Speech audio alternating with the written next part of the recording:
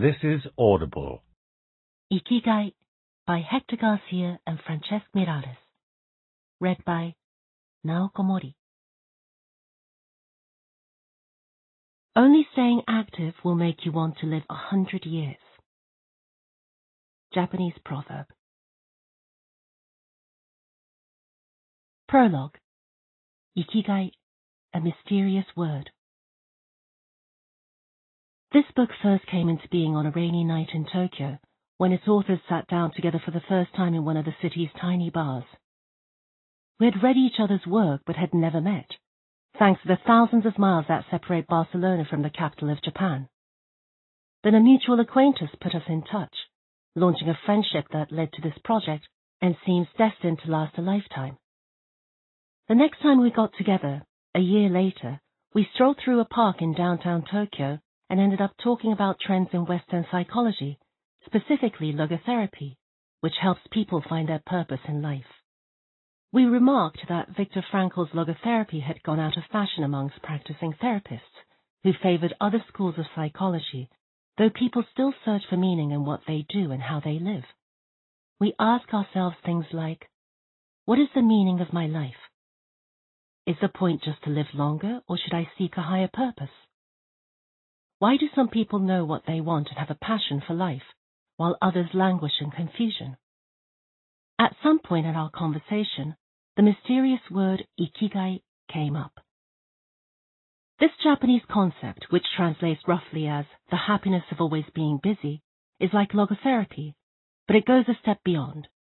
It also seems to be one way of explaining the extraordinary longevity of the Japanese, especially on the island of Okinawa, where there are 24.55 people over the age of 100 for every 100,000 inhabitants, far more than the global average.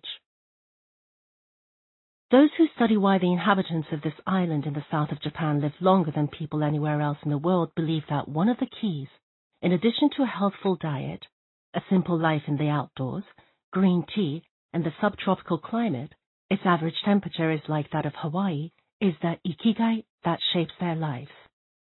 While researching this concept, we discovered that not a single book in the fields of psychology or personal development is dedicated to bringing this philosophy to the West. Is Ikigai the reason there are more centenarians in Okinawa than anywhere else? How does it inspire people to stay active until the very end? What is the secret to a long and happy life? As we explore the matter further, we discovered that one place in particular, Ogimi, a rural town on the north end of the island with a population of 3,000, boasts the highest life expectancy in the world, a fact that has earned its nickname the Village of Longevity. Okinawa is where most of Japan's shikuasa, a lime-like fruit that packs an extraordinary antioxidant punch, comes from. Could that be Ogimi's secret to long life? Or is it the purity of the water used to brew its moringa tea? We decided to go study the secrets of the Japanese centenarians in person. After a year of preliminary research, we arrived in the village, where residents speak an ancient dialect and practice an animist religion that features long-haired forest sprites called bunagaya, with our cameras and recording devices in hand.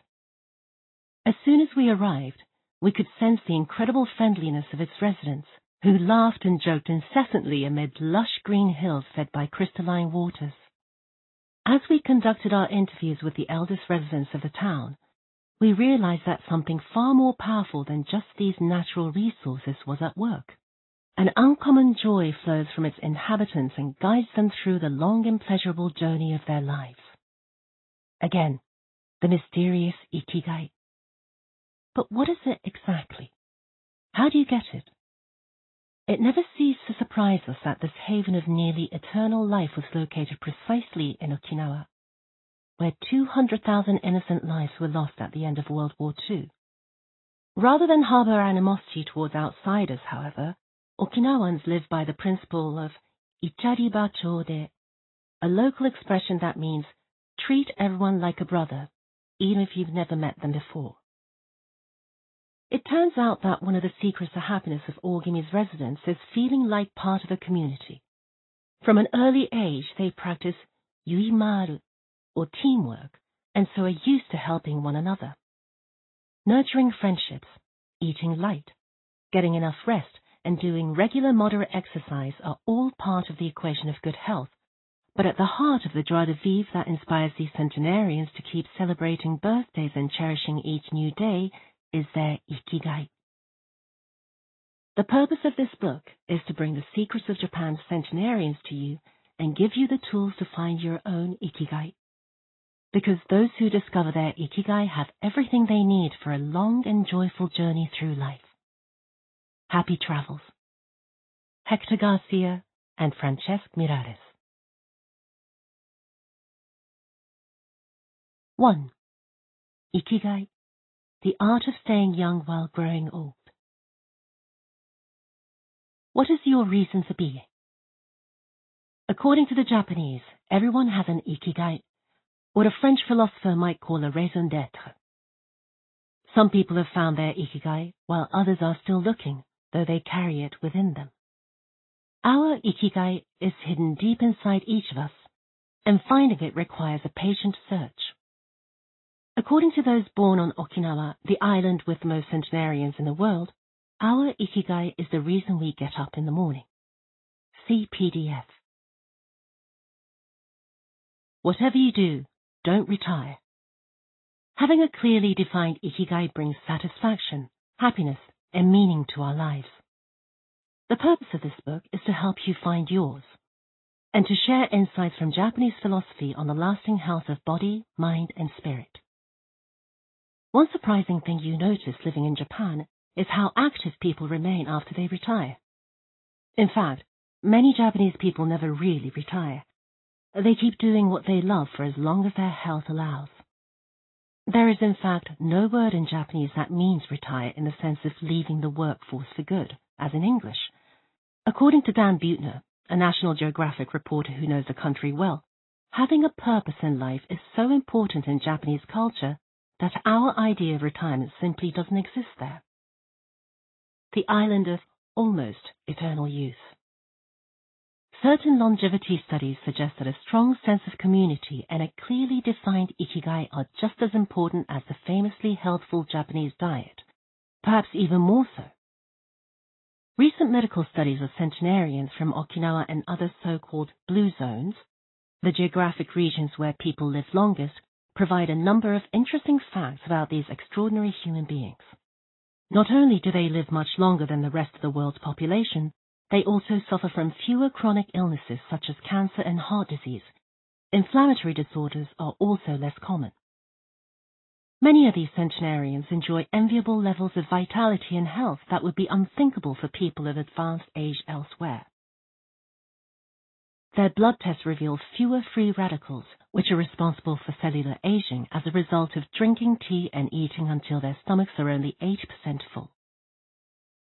Women experience more moderate symptoms during menopause, and both men and women maintain higher levels of sexual hormones until much later in life. The rate of dementia is well below the global average. The characters behind Ikigai. In Japanese, Ikigai is written as Ikigai, combining Iki, which means life, with Gai, which means to be worthwhile. Gai can be broken down into characters Ga, which means armor, number one, and to be the first, to head into battle, taking initiative as a leader, and I, which means beautiful or elegant.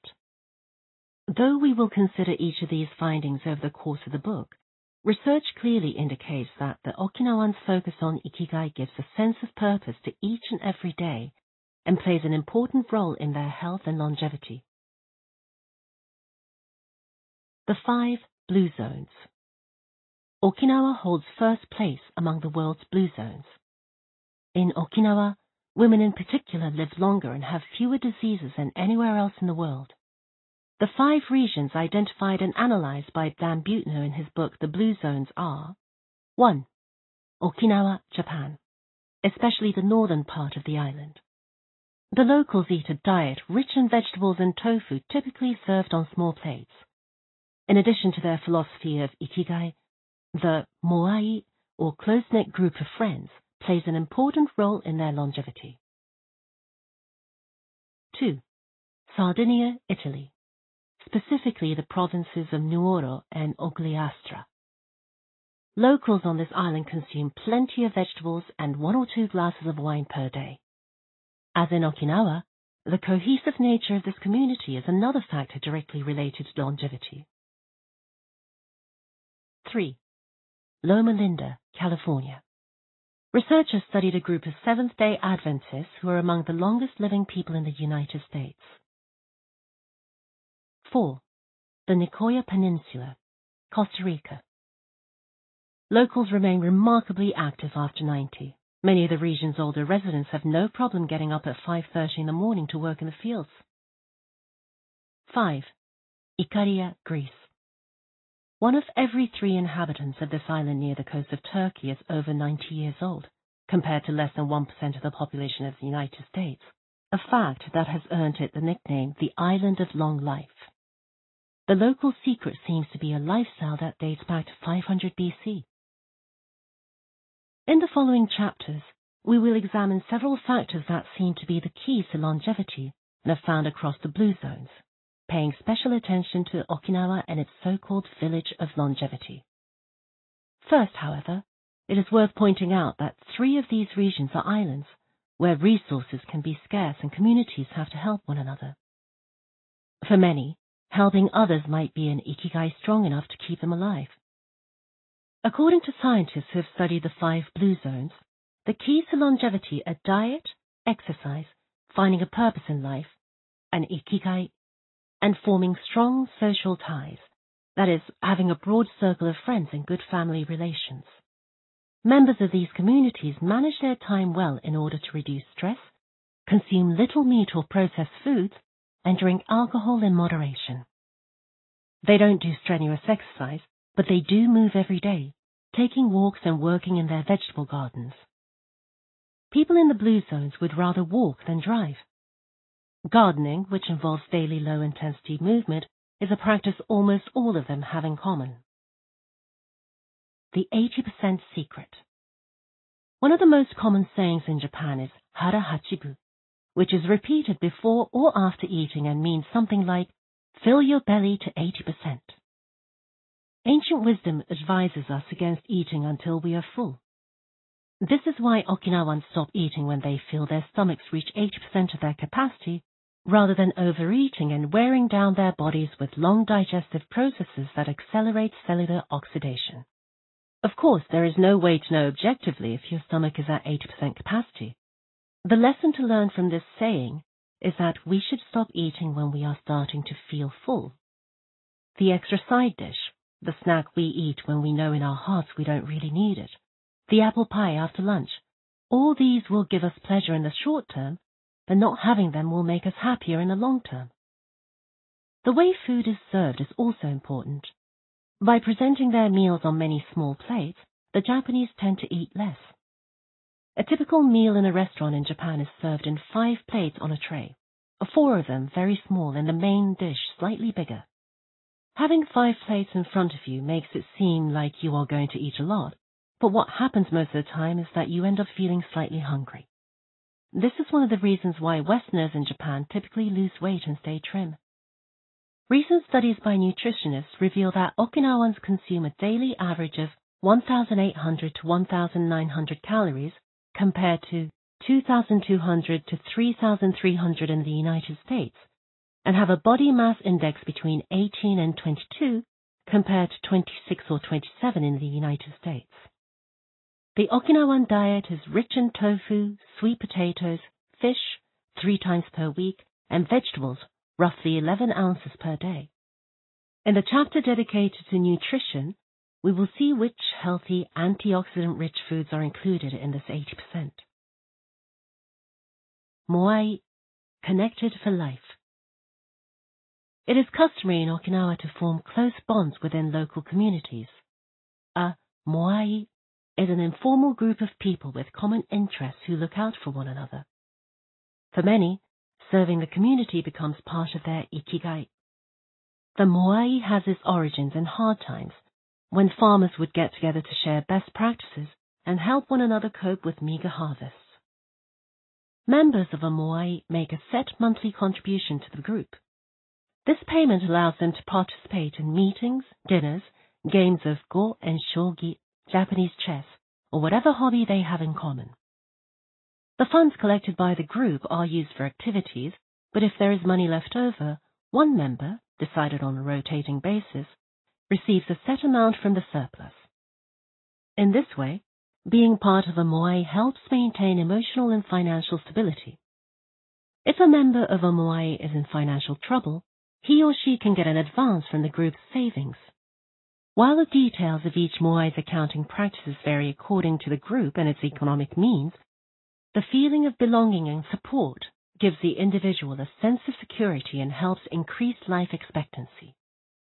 Following this brief introduction to the topics covered in this book, we look at a few causes of premature aging in modern life, and then explore different factors related to Ikigai. 2. Anti-aging secrets. Little things that add up to a long and happy life. Aging's escape velocity. For more than a century, we've managed to add an average of 0.3 years to our life expectancy every year. But what would happen if we had the technology to add a year of life expectancy every year? In theory, we would achieve biological immortality, having reached aging's escape velocity. Aging's escape velocity and the rabbit. Imagine a sign far off in the future with a number on it that represents the age of your death. Every year that you live, you advance closer to the sign. When you reach the sign, you die. Now, imagine a rabbit holding the sign and walking to the future. Every year that you live, the rabbit is half a year as far away. After a while, you will reach the rabbit and die. But what if the rabbit could walk at a pace of 1 year for every year of your life? You would never be able to catch the rabbit, and therefore you would never die. The speed at which the rabbit walks to the future is our technology. The more we advance technology and knowledge of our bodies, the faster we can make the rabbit walk. Aging's escape velocity is a moment at which the rabbit walks at a pace of 1 year per year or faster, and we become immortal. Researchers with an eye to the future, such as Ray Kurzweil and Aubrey de Grey, claim that we'll reach this escape velocity in a matter of decades. Other scientists are less optimistic, predicting that we'll reach a limit, a maximum age we won't be able to surpass, no matter how much technology we have. For example, some biologists assert that our cells stop regenerating after about 120 years. Active mind, youthful body. There is much wisdom in the classic saying, mens sana in corpore sano, a sound mind in a sound body. It reminds us that both body and mind are important, and that the health of one is connected to that of the other. It has been shown that maintaining an active, adaptable mind is one of the key factors in staying young. Having a youthful mind also drives you towards a healthy lifestyle that will slow the aging process. Just as a lack of physical exercise has negative effects on our bodies and mood, a lack of mental exercise is bad for us because it causes our neurons and neural connections to deteriorate, and as a result, reduces our ability to react to our surroundings. This is why it's so important to give your brain a workout. One pioneer in advocating for mental exercise is the Israeli neuroscientist Shlomo Bresnitz, who argues that the brain needs a lot of stimulation in order to stay in shape. As he stated in an interview with Eduard Ponset for the Spanish television program Redes, there is a tension between what is good for someone and what they want to do. This is because people, especially older people, like to do things as they've always done them. The problem is that when the brain develops ingrained habits, it doesn't need to think anymore. Things get done quickly and efficiently on automatic pilot, often in a very advantageous way. This creates a tendency to stick to routines, and the only way of breaking these is to confront the brain with new information. Presented with new information, the brain creates new connections and is revitalized. This is why it is so important to expose yourself to change, even if stepping outside your comfort zone means feeling a bit of anxiety. The effects of mental training have been scientifically demonstrated.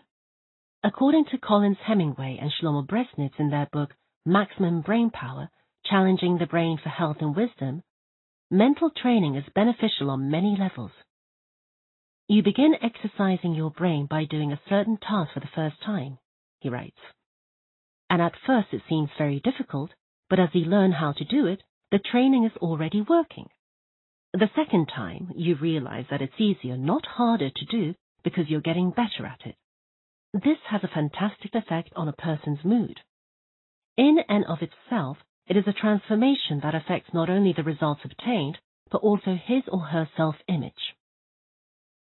This description of a mental workout might sound a bit formal, but simply interacting with other people, playing a game for example, offers new stimuli and helps prevent the depression that can come with solitude. Our neurons start to age while we are still in our 20s. This process is slowed, however, by intellectual activity, curiosity, and a desire to learn. Dealing with new situations, learning something new every day, playing games, and interacting with other people seem to be essential anti-aging strategies for the mind. Furthermore, a more positive outlook in this regard will yield greater mental benefits. Stress, accused of killing longevity. Many people seem older than they are. Research into the causes of premature aging has shown that stress has a lot to do with it, because the body wears down much faster during periods of crisis. The American Institute of Stress investigated this degenerative process and concluded that most health problems are caused by stress. Researchers at the Heidelberg University Hospital conducted an interview in which they subjected a young doctor to a job interview, which they made even more stressful by forcing him to solve complex math problems for 30 minutes. Afterwards, they took a blood sample. What they discovered was that his antibodies had reacted to stress the same way they react to pathogens, activating the proteins that trigger an immune response. The problem is that this response not only neutralizes harmful agents, it also damages healthy cells, leading them to age prematurely. The University of California conducted a similar study, taking data and samples from 39 women who had high levels of stress due to the illness of one of their children, and comparing them to samples from women with healthy children and low levels of stress. They found that stress promotes cellular aging by weakening cell structures known as telomeres, which affect cellular regeneration and how our cells age. As the study revealed, the greater the stress, the greater the degenerative effect on cells. How does stress work? These days, people live at a frantic pace and in a nearly constant state of competition. At this fever pitch, stress is a natural response to the information being received by the body as potentially dangerous or problematic. Theoretically, this is a useful reaction, as it helps us survive in hostile surroundings. Over the course of our evolution, we have used this response to deal with difficult situations and to flee from predators. The alarm that goes off in our head makes our neurons activate the pituitary gland, which produces hormones that release corticotropin, which in turn circulates through the body via the sympathetic nervous system. The adrenal gland is then triggered to release adrenaline and cortisol. Adrenaline raises our respiratory rate and pulse and prepares our muscles for action, getting the body ready to react to perceived danger, while cortisol increases the release of dopamine and blood glucose, which is what gets us charged up and allows us to face challenges. See PDF. These processes are, in moderation, beneficial. They help us overcome challenges in our daily lives.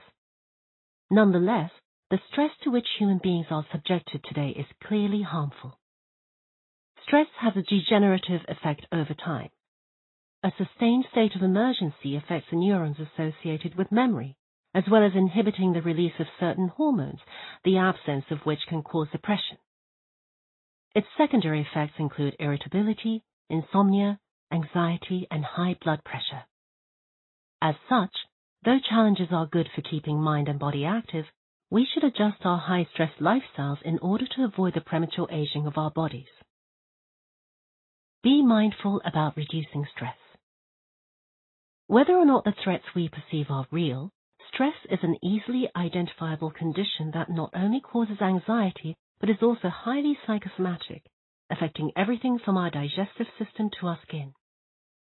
This is why prevention is so important in avoiding the toll that stress takes on us, and why many experts recommend practicing mindfulness. The central premise of this stress reduction method is focusing on the self, noticing our responses even if they are conditioned by habit in order to be fully conscious of them. In this way, we connect with the here and now and limit thoughts that tend to spiral out of control. We have to learn to turn off the autopilot that's steering us in an endless loop. We all know people who snack while talking on the phone or watching the news. You ask them if the omelette they just ate had onion in it, and they can't tell you, says Roberto Altabar, who abandoned his fast-paced life to become a certified instructor of mindfulness after an illness threw him into a period of acute stress. One way to reach a state of mindfulness is through meditation, which helps filter the information that reaches us from the outside world. It can also be achieved through breathing exercises, yoga, and body scans. Achieving mindfulness involves a gradual process of training, but with a bit of practice we can learn to focus our mind completely, which reduces stress and helps us live longer. A little stress is good for you. While sustained intense stress is a known enemy of longevity in both mental and physical health, low levels of stress have been shown to be beneficial. After observing a group of test subjects for more than 20 years, Dr. Howard S. Friedman, a psychology professor at the University of California, Riverside, discovered that people who maintained a low level of stress, who faced challenges and put their heart and soul into their work in order to succeed, lived longer than those who chose a more relaxed lifestyle and retired earlier. From this, he concluded that a small dose of stress is a positive thing, as those who live with low levels of stress tend to develop healthier habits, smoke less, and drink less alcohol. Given this, it is not surprising that many of the supercentenarians, people who live to be 110 or more, whom we'll meet in this audiobook, talk about having lived intense lives and working well into old age. A lot of sitting will age you. In the Western world in particular, the rise in sedentary behavior has led to numerous diseases such as hypertension and obesity, which in turn affect longevity. Spending too much time seated at work or at home not only reduces muscular and respiratory fitness, but also increases appetite and curbs the desire to participate in activities. Being sedentary can lead to hypertension, imbalanced eating, cardiovascular disease, osteoporosis, and even certain kinds of cancer. Recent studies have shown a connection between a lack of physical activity and the progressive distortion of telomeres in the immune system, which ages those cells and in turn the organism as a whole. This is a problem at all life stages, not only among adults. Sedentary children suffer from high rates of obesity and all its associated health issues and risks, which is why it's so important to develop a healthy and active lifestyle at an early age. It's easy to be less sedentary. It just takes a bit of effort and a few changes to your routine. We can access a more active lifestyle that makes us feel better inside and out. We just have to add a few ingredients to our everyday habits. Walk to work, or just go on a walk for at least 20 minutes each day. Use your feet instead of an elevator or escalator. This is good for your posture, your muscles, and your respiratory system, among other things. Participate in social or leisure activities so that you don't spend too much time in front of the television. Replace your junk food with fruit, and you'll have less of an urge to snack and more nutrients in your system. Get the right amount of sleep. 7 to 9 hours is good, but any more than that makes us lethargic. Play with children or pets, or join a sports team. This not only strengthens the body, but also stimulates the mind and boosts self-esteem. Be conscious of your daily routine in order to detect harmful habits and replace them with more positive ones. By making these small changes, we can begin to renew our bodies and minds and increase our life expectancy. A model's best-kept secret. Though we age both externally and internally, both physically and mentally, One of the things that tell us most about people's age is their skin, which takes on different textures and colors according to processes going on beneath the surface. Most of those who make their living as models claim to sleep between 9 and 10 hours a night before a fashion show. This gives their skin a taut, wrinkle-free appearance and a healthy, radiant glow. Science has shown that sleep is a key anti-aging tool because when we sleep, we generate melatonin, a hormone that occurs naturally in our bodies. The pineal gland produces it from the neurotransmitter serotonin according to our diurnal and nocturnal rhythms, and it plays a role in our sleep and waking cycles. A powerful antioxidant, melatonin helps us live longer and also offers the following benefits. It strengthens the immune system. It contains an element that protects against cancer. It promotes the natural production of insulin. It slows the onset of Alzheimer's disease. It helps prevent osteoporosis and fight heart disease. For all these reasons, melatonin is a great ally in preserving youth. It should be noted, however, that melatonin production decreases after age 30. We can compensate for this by eating a balanced diet and getting more calcium, soaking up a moderate amount of sun each day, getting enough sleep, avoiding stress, alcohol, tobacco, and caffeine, all of which make it harder to get a good night's rest, depriving us of the melatonin we need.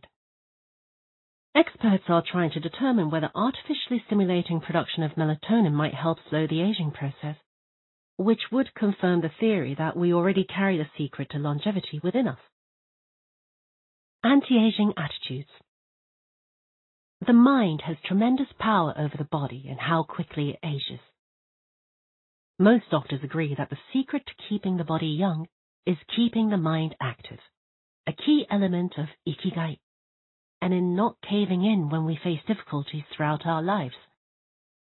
One study, conducted at Yeshiva University, found that the people who live the longest have two dispositional traits in common: a positive attitude and a high degree of emotional awareness. In other words, those who face challenges with a positive outlook and are able to manage their emotions are already well on their way towards longevity. A stoic attitude, serenity in the face of a setback, can also help keep you young, as it lowers anxiety and stress levels and stabilizes behavior. This can be seen in the greater life expectancies of certain cultures with unhurried, deliberate lifestyles. Many centenarians and supercentenarians have similar profiles. They have had full lives that were difficult at times, but they knew how to approach these challenges with a positive attitude and not be overwhelmed by the obstacles they faced. Alexander Imik, who in 2014 became the world's oldest living man at age 111, knew he had good genes, but understood that other factors contributed too. The life you live is equally or more important for longevity, he said in an interview with Reuters after being added to Guinness World Records in 2014. An Ode to Longevity.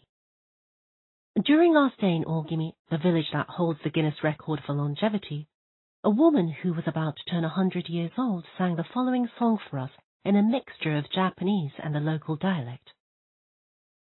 To keep healthy and have a long life, eat just a little of everything with relish.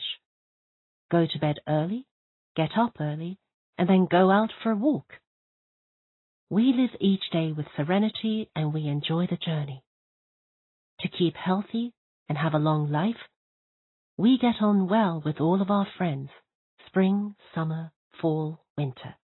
We happily enjoy all the seasons.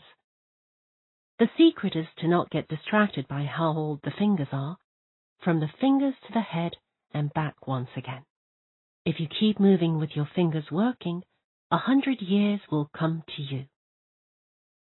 We can now use our fingers to turn the page to the next chapter, where we will look at the close relationship between longevity and discovering our life's mission. 3.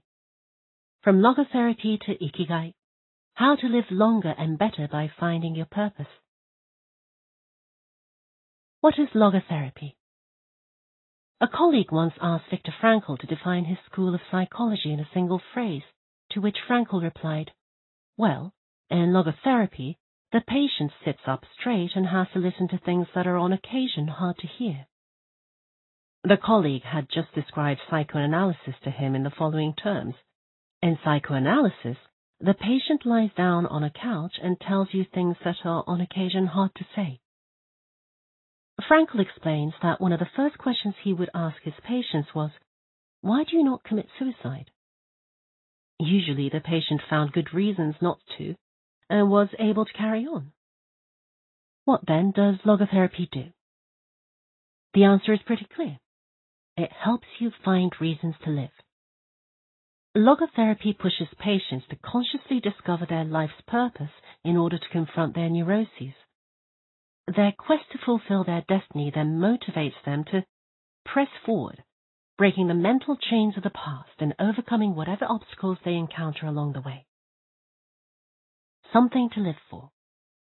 A study conducted by Frankl in his Vienna clinic found that among both patients and personnel, around 80% believed that human beings needed a reason for living, and around 60% felt they had someone or something in their lives worth dying for. The search for meaning. The search for purpose became a personal driving force that allowed Frankl to achieve his goals. The process of logotherapy can be summarized in these 5 steps. 1. A person feels empty, frustrated, or anxious. 2. The therapist shows him that what he is feeling is a desire to have a meaningful life. 3. The patient discovers his life's purpose at a particular point in time. 4. Of his own free will, the patient decides to accept or reject that destiny. 5. This newfound passion for life helps him overcome obstacles and sorrows. Frankl himself would live and die for his principles and ideals. His experiences as a prisoner at Auschwitz showed him that everything can be taken from man but one thing, the last of the human freedoms, to choose one's attitude in any given set of circumstances, to choose one's own way. It was something he had to go through alone, without any help, and it inspired him for the rest of his life. See PDF. Fight for yourself. Existential frustration arises when our life is without purpose, or when that purpose is skewed. In Frankl's view, however, there is no need to see this frustration as an anomaly or a symptom of neurosis. Instead, it can be a positive thing, a catalyst for change. Logotherapy does not see this frustration as mental illness, the way other forms of therapy do, but rather as spiritual anguish, a natural and beneficial phenomenon that drives those who suffer from it to seek a cure, whether on their own or with the help of others, and in so doing to find greater satisfaction in life. It helps them change their own destiny. Logotherapy enters the picture if the person needs help doing this, if he needs guidance in discovering his life's purpose and later in overcoming conflicts so he can keep moving towards his objective. In Man's Search for Meaning, Frankl cites one of Nietzsche's famous aphorisms. He who has a why to live for can bear with almost any how. Based on his own experience, Frankl believes that our health depends on that natural tension that comes from comparing what we've accomplished so far with what we'd like to achieve in the future. What we need, then, is not a peaceful existence, but a challenge we can strive to meet by applying all the skills at our disposal. Existential crisis, on the other hand, is typical of modern societies in which people do what they are told to do, or what others do, rather than what they want to do. They often try to fill the gap between what is expected of them and what they want for themselves with economic power or physical pleasure, or by numbing their senses. It can even lead to suicide. Sunday neurosis, for example, is what happens when, without the obligations and commitments of the work week, the individual realizes how empty he is inside. He has to find a solution.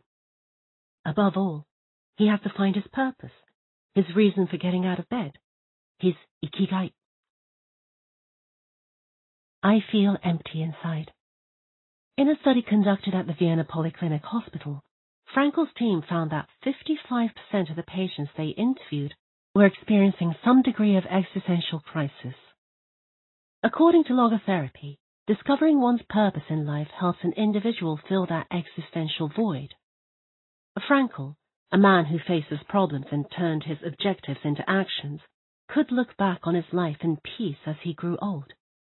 He did not have to envy those still enjoying their youth, because he had amassed a broad set of experiences that showed he had lived for something. Better living through logotherapy. A few key ideas. We don't create the meaning of our life, as Sartre claimed. We discover it. We each have a unique reason for being, which can be adjusted or transformed many times over the years. Just as worry often brings about precisely the thing that was feared, excessive attention to a desire or hyperintention can keep that desire from being fulfilled. Humor can help break negative cycles and reduce anxiety. We all have the capacity to do noble or terrible things. The side of the equation we end up on depends on our decisions, not on the condition in which we find ourselves. In the pages that follow, we will look at 4 cases from Frankl's own practice in order to better understand the search for meaning and purpose. Case study: Viktor Frankl. In German concentration camps, as in those that would later be built in Japan and Korea, psychiatrists confirmed that the prisoners with the greatest chance of survival were those who had things they wanted to accomplish outside the camp, those who felt a strong need to get out of there alive. This was true of Frankl, who, after being released and successfully developing the school of logotherapy, realized he had been the first patient of his own practice. Frankl had a goal to achieve, and it made him persevere. He arrived at Auschwitz carrying a manuscript that contained all the theories and research he had compiled over the course of his career, ready for publication. When it was confiscated, he felt compelled to write it all over again, and that need drove him, and gave his life meaning amid the constant horror and doubt of the concentration camp, so much so that over the years, and especially when he fell ill with typhus, he would jot down fragments and key words from the lost work on any scrap of paper he found. Case study: The American Diplomat. An important North American diplomat went to Frankl to pick up where he left off with a course of treatment he had started 5 years earlier in the United States. When Frankl asked him why he'd started therapy in the first place, the diplomat answered that he hated his job and his country's international policies, which he had to follow and enforce. His American psychoanalyst, whom he'd been seeing for years, insisted he make peace with his father so that his government and his job, both representations of the paternal figure, would seem less disagreeable.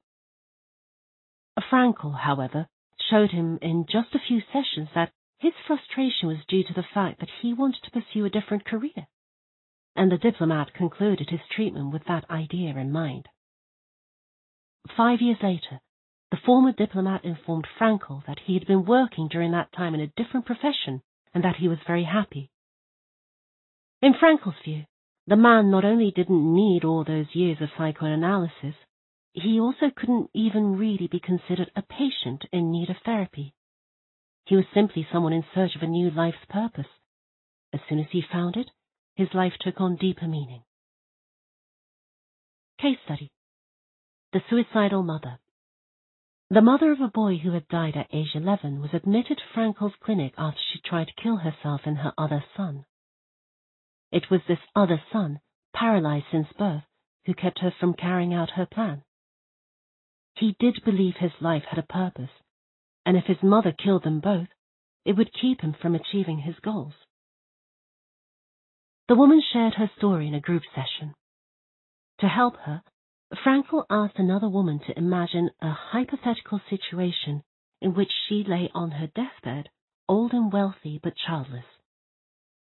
The woman insisted that, in that case, she would have felt her life had been a failure. When the suicidal mother was asked to perform the same exercise, imagining herself on her deathbed, she looked back and realized that she had done everything in her power for her children, for both of them. She had given her paralyzed son a good life, and he had turned into a kind, reasonably happy person. To this she added, crying, "As for myself, I can look back peacefully on my life, for I can say my life was full of meaning, and I have tried hard to live it fully. I have done my best. I have done my best for my son. My life was no failure." In this way, by imagining herself on her deathbed and looking back, the suicidal mother found the meaning that, though she was not aware of it, her life already had. Case study: the grief-stricken doctor. An elderly doctor, unable to overcome the deep depression into which he had fallen after the death of his wife 2 years earlier, went to Frankel for help. Instead of giving him advice or analyzing his condition, Frankel asked him what would have happened if he had been the one who had died first. The doctor, horrified, answered that it would have been terrible for his poor wife, that she would have suffered tremendously. To which Frankel responded, "You see, doctor, you have spared her all that suffering, but the price you have to pay for this is to survive and mourn her." The doctor didn't say another word. He left Frankel's office in peace after taking the therapist's hand in his own. He was able to tolerate the pain in place of his beloved wife. His life had been given a purpose. Morita therapy. In the same decade that logotherapy came into being, a few years earlier in fact, Shoma Morita created his own purpose-centered therapy in Japan. It proved to be effective in the treatment of neurosis, obsessive-compulsive disorder, and post-traumatic stress. In addition to being a psychotherapist, Shoma Morita was a Zen Buddhist, and his therapy left a lasting spiritual mark on Japan. Many Western forms of therapy focus on controlling or modifying the patient's emotions. In the West, we tend to believe that what we think influences how we feel, which in turn influences how we act. In contrast, Morita therapy focuses on teaching patients to accept their emotions without trying to control them, since their feelings will change as a result of their actions. In addition to accepting the patient's emotions, Morita therapy seeks to create new emotions on the basis of actions. According to Morita, these emotions are learned through experience and repetition. Morita therapy is not meant to eliminate symptoms. Instead, it teaches us to accept our desires, anxieties, fears, and worries and let them go. As Morita writes in his book, Morita Therapy and the True Nature of Anxiety-Based Disorders, in feelings, it is best to be wealthy and generous. Morita explained the idea of letting go of negative feelings with the following fable. A donkey that is tied to a post by a rope will keep walking around the post in an attempt to free itself, only to become more immobilized and attached to the post. The same thing applies to people with obsessive thinking, who become more trapped in their own suffering when they try to escape from their fears and discomfort. The basic principles of Morita therapy. 1. Accept your feelings. If we have obsessive thoughts, we should not try to control them or get rid of them. If we do, they become more intense. Regarding human emotions, the Zen master would say, if we try to get rid of one wave with another, we end up with an infinite sea. We don't create our feelings. They simply come to us, and we have to accept them. The trick is welcoming them. Morita likened emotions to the weather. We can't predict or control them. We can only observe them. To this point, he often quoted the Vietnamese monk Thich Nhat Hanh, who would say, "Hello, solitude. How are you today? Come, sit with me, and I will care for you."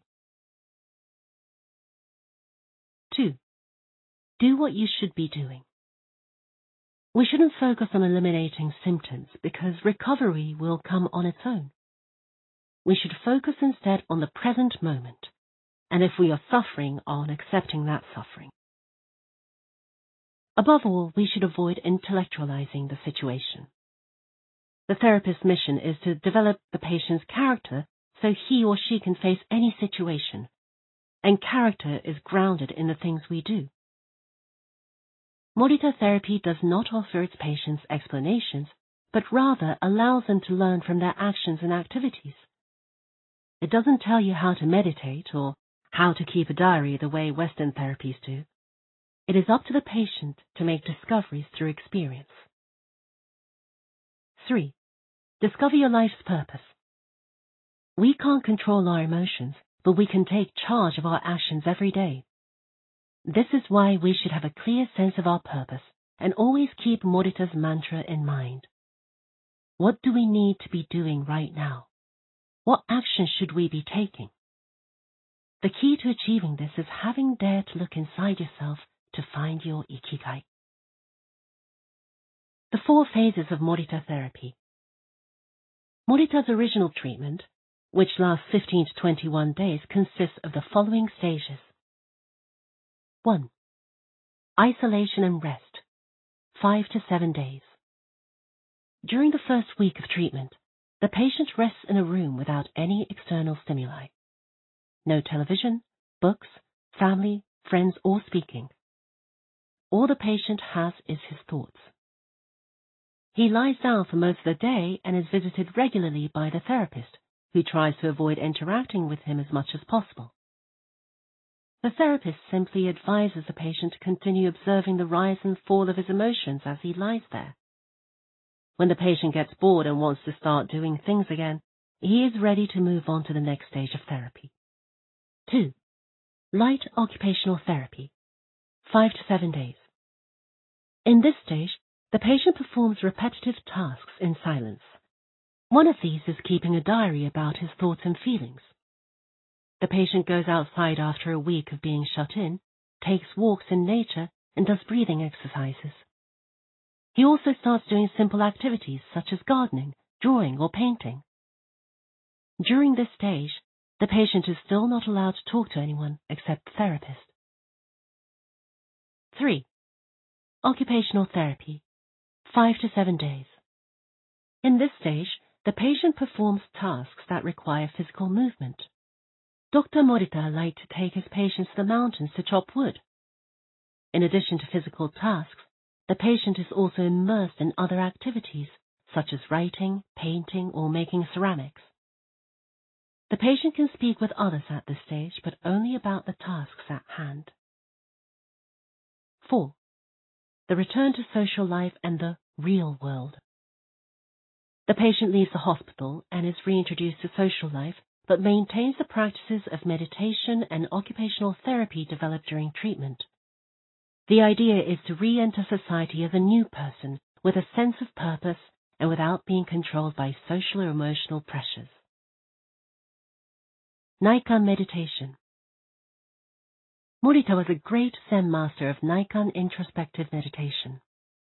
Much of his therapy draws on his knowledge and mastery of this school, which centers on 3 questions the individual must ask him or herself. 1. What have I received from person X? 2. What have I given to person X? 3. What problems have I caused person X? Through these reflections, we stop identifying others as the cause of our problems and deepen our own sense of responsibility. As Morita said, if you are angry and want to fight, think about it for 3 days before coming to blows. After 3 days, the intense desire to fight will pass on its own. And now, Ikigai.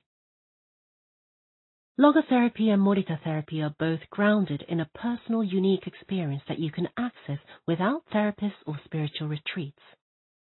The mission of finding your Ikigai, your existential fuel. Once you find it, it is only a matter of having the courage and making the effort to stay on the right path. In the following chapters, we'll take a look at the basic tools you need to get moving along that path, finding flow in the tasks you've chosen to do, eating in a balanced and mindful way, doing low-intensity exercise, and learning not to give in when difficulties arise. In order to do this, you have to accept that the world, like the people who live in it, is imperfect, but that it is still full of opportunities for growth and achievement. Are you ready to throw yourself into your passion as if it were the most important thing in the world? 4. Find flow in everything you do. How to turn work and free time into spaces for growth. We are what we repeatedly do. Excellence, then, is not an act but a habit. Aristotle. Going with the flow. Imagine you are skiing down one of your favorite slopes. Powdery snow flies up on both sides of you like white sand. Conditions are perfect. You are entirely focused on skiing as well as you can. You know exactly how to move at each moment. There is no future, no past.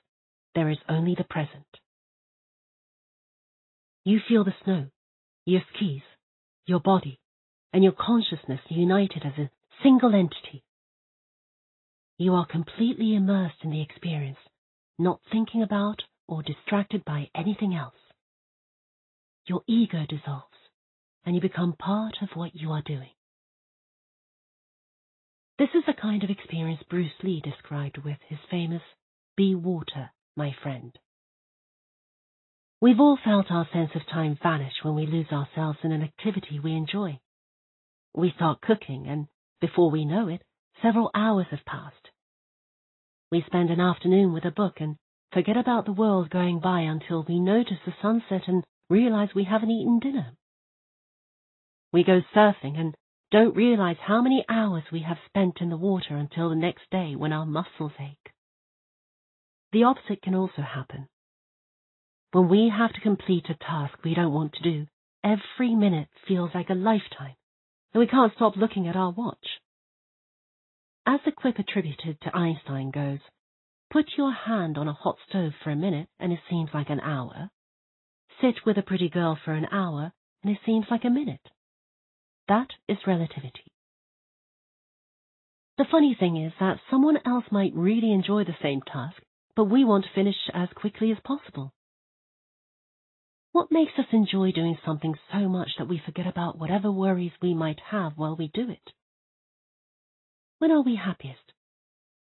These questions can help us discover our Ikigai. The power of flow.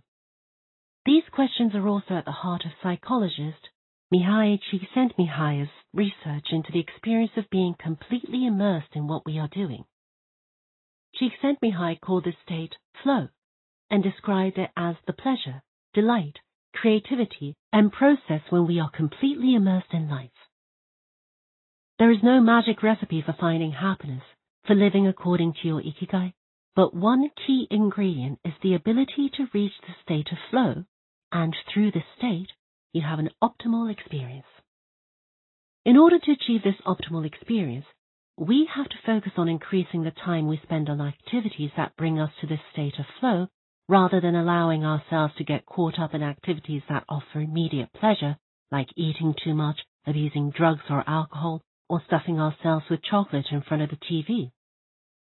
As Csikszentmihalyi asserts in his book, Flow, The Psychology of Optimal Experience, flow is the state in which people are so involved in an activity that nothing else seems to matter. The experience itself is so enjoyable that people will do it even at great cost for the sheer sake of doing it. It is not only creative professionals who require the high doses of concentration that promote flow. Most athletes, chess players, and engineers also spend much of their time on activities that bring them to this state. According to Csikszentmihalyi's research, a chess player feels the same way upon entering a state of flow as a mathematician working on a formula or a surgeon performing an operation. A professor of psychology, Csikszentmihalyi analyzed data from people around the world and discovered that flow is the same among individuals of all ages and cultures. In New York and Okinawa, we all reach a state of flow in the same way. But what happens to our mind when we are in that state? When we flow, we are focused on a concrete task without any distractions. Our mind is in order. The opposite occurs when we try to do something while our mind is on other things. If you often find yourself losing focus while working on something you consider important, there are several strategies you can employ to increase your chances of achieving flow. The 7 conditions for achieving flow. According to researcher Owen Schaefer of DePaul University, the requirements for achieving flow are: 1. Knowing what to do. 2. Knowing how to do it. 3. Knowing how well you are doing. 4. Knowing where to go, where navigation is involved. 5. Perceiving significant challenges. 6. Perceiving significant skills. 7. Being free from distractions. Strategy 1. Choose a difficult task, but not too difficult. Schaefer's model encourages us to take on tasks that we have a chance of completing, but that are slightly out of our comfort zone. Every task, sport, or job has a set of rules, and we need a set of skills to follow them. If the rules for completing a task or achieving a purpose are too basic relative to our skill set, we will likely get bored. Activities that are too easy lead to apathy. If, on the other hand, we assign ourselves a task that is too difficult, we won't have the skills to complete it and will almost certainly give up and feel frustrated to boot. The ideal is to find a middle path, something aligned with our abilities but just a bit of a stretch, so we experience it as a challenge. This is what Ernest Hemingway meant when he said, "Sometimes I write better than I can." We want to see challenges through to the end because we enjoy the feeling of pushing ourselves.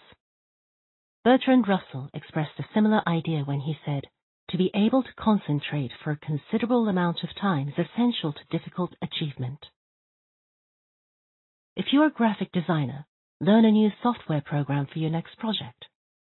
If you're a programmer, use a new programming language. If you're a dancer, try to incorporate into your next routine a movement that has seemed impossible for years. Add a little something extra, something that takes you out of your comfort zone. Even doing something as simple as reading means following certain rules, having certain abilities and knowledge. If we set out to read a book on quantum mechanics for specialists in physics without being specialists in physics ourselves, we'll probably give up after a few minutes. On the other end of the spectrum, if we already know everything a book has to tell us, we'll get bored right away. However, if the book is appropriate to our knowledge and abilities and builds on what we already know, we'll immerse ourselves in our reading and time will flow. This pleasure and satisfaction are evidence that we are in tune with our Ikigai. See PDF. Strategy 2. Have a clear, concrete objective. Video games played in moderation, board games, and sports are great ways to achieve flow because the objective tends to be very clear. Beat your rival or your own record while following a set of explicitly defined rules. Unfortunately, the objective isn't quite as clear in most situations.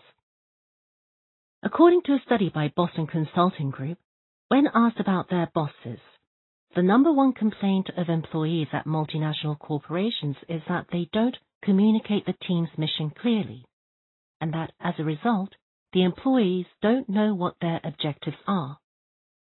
What often happens, especially in big companies, is that the executives get lost in the details of obsessive planning, creating strategies to hide the fact that they don't have a clear objective. It's like heading out to sea with a map but no destination. It is much more important to have a compass pointing to a concrete objective than to have a map. Joy Ito, director of the MIT Media Lab, encourages us to use the principle of compass over maps as a tool to navigate our world of uncertainty. In the book, Whiplash, How to Survive Our Faster Future, he and Jeff Howe write, "In an increasingly unpredictable world moving ever more quickly, a detailed map may lead you deep into the woods at an unnecessarily high cost. A good compass, though, will always take you where you need to go. It doesn't mean that you should start your journey without any idea where you're going. What it does mean is understanding that while the path to your goal may not be straight, you'll finish faster and more efficiently than you would have if you had trudged along a pre-planned route." In business, the creative professions and education alike, it's important to reflect on what we hope to achieve before starting to work, study, or make something. We should ask ourselves questions such as, what is my objective for today's session in the studio? How many words am I going to write today for the article coming out next month? What is my team's mission? How fast will I set the metronome tomorrow in order to play that sonata at an allegro tempo by the end of the week? Having a clear objective is important in achieving flow, but we also have to know how to leave it behind when we get down to business. Once the journey has begun, we should keep this objective in mind without obsessing over it. When Olympic athletes compete for a gold medal, they can't stop to think how pretty the medal is. They have to be present in the moment. They have to flow. If they lose focus for a second, thinking how proud they'll be to show the medal to their parents, they'll almost certainly commit an error at a critical moment and will not win the competition. One common example of this is writer's block. Imagine that a writer has to finish a novel in 3 months. The objective is clear. The problem is that the writer can't stop obsessing over it. Every day she wakes up thinking, I have to write that novel. And every day she sets about reading the newspaper and cleaning the house. Every evening she feels frustrated and promises she'll get to work the next day. Days, weeks, and months pass, and the writer still hasn't gotten anything down on the page, when all it would have taken was to sit down and get that first word out, then the second, to flow with the project, expressing her Ikigai. As soon as you take these first small steps, your anxiety will disappear, and you will achieve a pleasant flow in the activity you're doing. Getting back to Albert Einstein, a happy man is too satisfied with the present to dwell on the future. See PDF. Strategy 3. Concentrate on a single task. This is perhaps one of the greatest obstacles we face today, with so much technology and so many distractions. We're listening to a video on YouTube while writing an email, when suddenly a chat prompt pops up and we answer it. Then our smartphone vibrates in our pocket. Just as soon as we respond to that message, we're back at our computer logging onto Facebook. Pretty soon, 30 minutes have passed and we've forgotten what the email we were writing was supposed to be about. This also happens sometimes when we put on a movie with dinner and don't realize how delicious the salmon was until we're taking the last bite. We often think that combining tasks will save us time, but scientific evidence shows that it has the opposite effect. Even those who claim to be good at multitasking are not very productive. In fact, they are some of the least productive people. Our brains can take in millions of bits of information, but can only actually process a few dozen per second. When we say we're multitasking, what we're really doing is switching back and forth between tasks very quickly. Unfortunately, we're not computers adept at parallel processing. We end up spending all our energy alternating between tasks instead of focusing on doing one of them well. Concentrating on one thing at a time may be the single most important factor in achieving flow. According to Csikszentmihalyi, in order to focus on a task, we need 1. To be in a distraction-free environment. 2. To have control over what we're doing at every moment. Technology is great if we're in control of it. It's not so great if it takes control of us. For example, if you have to write a research paper, you might sit down at your computer and use Google to look up the information you need. However, if you're not very disciplined, you might end up surfing the web instead of writing that paper. In that case, Google and the internet will have taken over, pulling you out of your state of flow. It has been scientifically shown that if we continually ask our brains to switch back and forth between tasks, we waste time, make more mistakes, and remember less of what we've done. Several studies conducted at Stanford University by Clifford Ivar Nass describe our generation as suffering from an epidemic of multitasking. One such study analyzed the behavior of hundreds of students, dividing them into groups based on the number of things they tended to do at once. The students who were the most addicted to multitasking typically alternated among more than 4 tasks. For example, taking notes while reading a textbook, listening to a podcast, answering messages on their smartphone, and sometimes checking their Twitter timeline. Each group of students was shown a screen with several red and several blue arrows. The objective of the exercise was to count the red arrows. At first, all the students answered correctly right away without much trouble. As the number of blue arrows increased, the number of red arrows stayed the same, only their position changed. However, the students accustomed to multitasking had serious trouble counting the red arrows in the time allotted, or as quickly as the students who did not habitually multitask, for one very simple reason. They got distracted by the blue arrows.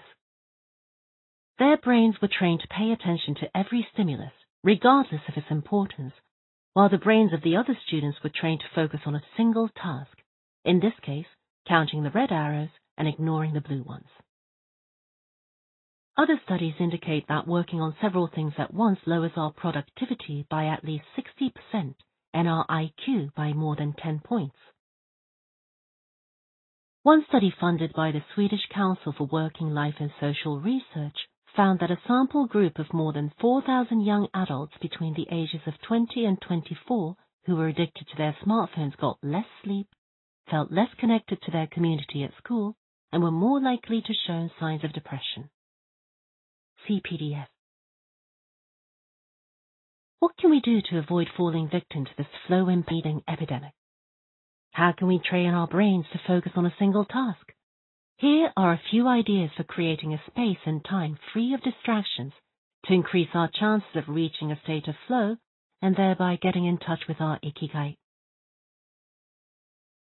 Don't look at any kind of screen for the first hour you're awake and the last hour before you go to sleep. Turn off your phone before you achieve flow. There is nothing more important than the task you have chosen to do during this time. If this seems too extreme, enable the Do Not Disturb function, so only the people closest to you can contact you in case of emergency. Designate one day of the week, perhaps a Saturday or a Sunday, a day of technological fasting, making exceptions only for e-readers without Wi-Fi or MP3 players. Go to a cafe that doesn't have Wi-Fi. Read and respond to email only once or twice per day. Define those times clearly and stick to them. Try the Pomodoro technique. Get yourself a kitchen timer. Some are made to look like a pomodoro or tomato, and commit to working on a single task as long as it's running. The Pomodoro technique recommends 25 minutes of work and 5 minutes of rest for each cycle, but you can also do 50 minutes of work and 10 minutes of rest. Find the pace that's best for you. The most important thing is to be disciplined in completing each cycle. Start your work session with a ritual you enjoy and end it with a reward. Train your mind to return to the present when you find yourself getting distracted. Practice mindfulness or another form of meditation. Go for a walk or a swim. Whatever will help you get centered again. Work in a space where you will not be distracted. If you can't do this at home, go to a library, a cafe, or if your task involves playing a saxophone, a music studio. If you find that your surroundings continue to distract you, keep looking until you find the right place. Divide each activity into groups of related tasks and assign each group its own place and time. For example, if you're writing a magazine article, you could do research and take notes at home in the morning, write in a library in the afternoon, and edit on the couch at night. Bundle routine tasks, such as sending out invoices, making phone calls, and so on, and do them all at once. See PDF. Flow in Japan. Takumis, engineers, geniuses, and otakus. What do takumis, artisans, engineers, inventors, and otakus, fans of anime and manga, have in common? They all understand the importance of flowing with their Ikigai at all times. One widespread stereotype about people in Japan is that they're exceptionally dedicated and hardworking, even though some Japanese people say they look like they're working harder than they really are. There is no doubt, though, about their ability to be completely absorbed in a task, or about their perseverance when there is a problem to be solved. One of the first words one learns when starting Japanese lessons is ganbaru, which means to persevere, or to stay firm by doing one's best. Japanese people often apply themselves to even the most basic tasks with an intensity that borders on obsession. We see this in all kinds of contexts, from the retirees taking meticulous care of their rice fields in the mountains of Nagano, to the college students working the weekend shift in convenience stores known as konbinis. If you go to Japan, you'll experience this attention to detail firsthand in almost every transaction. Walk into one of the stores that sell handcrafted objects in Naha, Kanazawa, or Kyoto, and you'll also discover that Japan is a treasure trove of traditional craftwork. The people of Japan have a unique talent for creating new technologies while preserving artisanal traditions and techniques. The art of the takumi. Toyota employs artisans who are able to make a certain type of screw by hand. These takumi, or experts in a particular manual skill, are extremely important to Toyota, and they are hard to replace. Some of them are the only people who know how to perform their exact skill, and it doesn't seem as though a new generation is going to take up the mantle. Turntable needles are another example. They're produced almost exclusively in Japan, where you can find the last remaining people who know how to use the machinery required to make these precision needles and who are trying to pass on their knowledge to their descendants. We met a takumi on a visit to Kumano, a small town near Hiroshima. We were there for a day, working on a photo essay for one of the most famous brands of makeup brushes in the West. The billboard welcoming visitors to Kumano shows a mascot holding a large brush. In addition to the brush factories, the town is full of little houses and vegetable gardens. Heading farther in, you can see several Shinto shrines at the base of the mountains that surround the town. We spent hours taking photos in factories full of people in orderly rows, each doing a single task, such as painting the handles of the brushes or loading boxes of them onto trucks, before we realized we still hadn't seen anyone actually putting bristles into the brush heads. After we asked about this and got the runaround several times, the president of one company agreed to show us how it was done. He led us out of the building and asked us to get into his car. After a 5-minute drive, we parked next to another smaller structure and climbed the stairs. He opened a door, and we walked into a small room filled with windows that let in lovely natural light. In the middle of the room was a woman wearing a mask. You could see only her eyes. She was so focused on choosing individual bristles for the brushes, gracefully moving her hands and fingers, using scissors and combs to sort the bristles, that she hadn't even noticed our presence. Her movements were so quick, it was hard to tell what she was doing. The president of the company interrupted her to let her know that we'd been taking photos as she worked. We couldn't see her mouth, but the glint in her eye and the cheerful inflection in her speech let us know she was smiling. She looked happy and proud, talking about her work and responsibilities. We had to use extremely fast shutter speeds to capture her movements. Her hands danced and flowed in concert with her tools and the bristles she was sorting. The president told us that this takumi was one of the most important people in the company, even though she was hidden away in a separate building.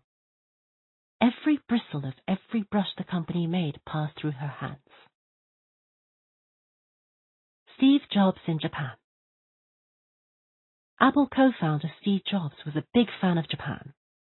Not only did he visit the Sony factories in the 1980s and adopt many of their methods when he founded Apple, he was also captivated by the simplicity and the quality of Japanese porcelain in Kyoto. It was not, however, an artisan from Kyoto who won Steve Jobs' devotion, but rather a takumi from Toyama named Yukio Shakunaga, who used a technique called Etchu Setoyaki. known by only a few. On a visit to Kyoto, Jobs heard of an exhibition of Shakunaga's work. He immediately understood that there was something special about Shakunaga's porcelain. As a matter of fact, he bought several cups, vases, and plates and went back to the show 3 times that week. Jobs returned to Kyoto several times over the course of his life in search of inspiration and ended up meeting Shakunaga in person. It is said that Jobs had many questions for him, almost all of them about the fabrication process and the type of porcelain he used. Shakunaga explained that he used white porcelain he extracted himself from mountains in the Toyama prefecture, making him the only artist of his ilk familiar with the fabrication process of porcelain objects from their origins in the mountains to their final form, an authentic takumi. Jobs was so impressed that he considered going to Toyama to see the mountain where Shakunaga got his porcelain, but thought better of it when he heard that it was more than 4 hours by train from Kyoto. In an interview after Jobs' death, Shakunaga said he was very proud that his work had been appreciated by the man who created the iPhone. He added that Jobs' last purchase from him had been a set of 12 teacups. Jobs had asked for something special, a new style. To satisfy this request, Shakunaga made 150 teacups in the process of testing out new ideas. Of these, he chose the 12 best and sent them to the Jobs family. Ever since his first trip to Japan, Jobs was fascinated and inspired by the country's artisans, engineers, especially at Sony, philosophy, especially Zen, and cuisine, especially sushi. Sophisticated simplicity.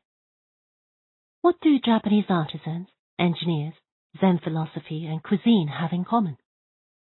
Simplicity and attention to detail. It is not a lazy simplicity, but a sophisticated one that searches out new frontiers, always taking the object, the body and the mind, or the cuisine to the next level, according to one's Ikigai. As Csikszentmihalyi would say, the key is always having a meaningful challenge to overcome in order to maintain flow. The documentary Jiro Dreams of Sushi gives us another example of a takumi, this time in the kitchen. Its protagonist has been making sushi every day for more than 80 years and owns a small sushi restaurant near the Ginza subway station in Tokyo. He and his son go every day to the famous Tsukiji fish market and choose the best fish to bring back to the restaurant. In the documentary, we see one of Jiro's apprentices learning to make tamago, a thin, slightly sweet omelette. No matter how hard he tries, he can't get Jiro's approval. He keeps practicing for years until he finally does. Why does the apprentice refuse to give up? Doesn't he get bored cooking eggs every day? No, because making sushi is his Ikigai too. Both Jiro and his son are culinary artists. They don't get bored when they cook. They achieve a state of flow. They enjoy themselves completely when they are in the kitchen. That is their happiness, their Ikigai. They've learned to take pleasure in their work, to lose their sense of time. Beyond the close relationship between father and son, which helps them keep the challenge going each day, they also work in a quiet, peaceful environment that allows them to concentrate. Even after receiving a 3-star rating from Michelin, they never considered opening other locations or expanding the business. They serve just 10 patrons at a time at the bar of their small restaurant. Jiro's family isn't looking to make money. Instead, they value good working conditions and creating an environment in which they can flow while making the best sushi in the world. Jiro, like Yukio Shakunaga, begins his work at the source. He goes to the fish market to find the best tuna. Shakunaga goes to the mountain to find the best porcelain. When they get down to work, both become one with the object they are creating. This unity with the object that they reach in a state of flow takes on special meaning in Japan, where, according to Shintoism, forest, trees, and objects have a kami, spirit or god, within them. When someone, whether an artist, an engineer, or a chef, sets out to create something, His or her responsibility is to use nature to give it life, while respecting that nature at every moment. During this process, the artisan becomes one with the object and flows with it. An ironworker would say that metal has a life of its own, just as someone making ceramics would say that clay does. The Japanese are skilled at bringing nature and technology together, not man versus nature, but rather a union of the two. The purity of Ghibli. There are those who say that the Shinto value of being connected with nature is vanishing. One of the harshest critics of this loss is another artist with a clearly defined Ikigai, Hayao Miyazaki, the director of the animated films produced by Studio Ghibli. In nearly all his films, we see humans, technology, fantasy and nature in a state of conflict, and, in the end, coming together. One of the most poignant metaphors in his film Spirited Away is an obese spirit covered in trash that represents the pollution of the rivers. In Miyazaki's films, forests have personalities, trees have feelings, and robots befriend birds. Considered a national treasure by the Japanese government, Miyazaki is an artist capable of becoming completely absorbed in his art. He uses a cell phone from the late 1990s, and he makes his entire team draw by hand. He directs his films by rendering on paper even the tiniest detail, achieving flow by drawing, not by using a computer. Thanks to this obsession on the director's part, Studio Ghibli is one of the only studios in the world where almost the entire production process is carried out using traditional techniques. Those who have visited Studio Ghibli know that it is fairly typical on a given Sunday to see a solitary individual tucked away in a corner hard at work. A man in simple clothes who will greet them with an "Ohayo," hello, without looking up. Miyazaki is so passionate about his work that he spends many Sundays in the studio, enjoying the state of flow, putting his Ikigai above all else. Visitors know that under no circumstances is one to bother Miyazaki, who is known for his quick temper, especially if he is interrupted while drawing. In 2013, Miyazaki announced he was going to retire. To commemorate his retirement, the television station NHK made a documentary showing him in his last days at work. He is drawing in nearly every scene of the film. In one scene, several of his colleagues are seen coming out of a meeting, and there he is, drawing in a corner, paying no attention to them. In another scene, he is shown walking to work on December 30th, a national holiday in Japan, and opening the doors of Studio Ghibli so he can spend the day there drawing alone. Miyazaki can't stop drawing. The day after his retirement, instead of going on vacation or staying at home, he went to Studio Ghibli and sat down to draw. His colleagues put on their best poker faces, not knowing what to say. 1 year later, he announced he wouldn't make any more feature films, but that he would keep on drawing until the day he died. Can someone really retire if he is passionate about what he does? The reclusive. It is not only the Japanese who have this capacity. There are artists and scientists all over the world with strong, clear ikigais. They do what they love until their dying day.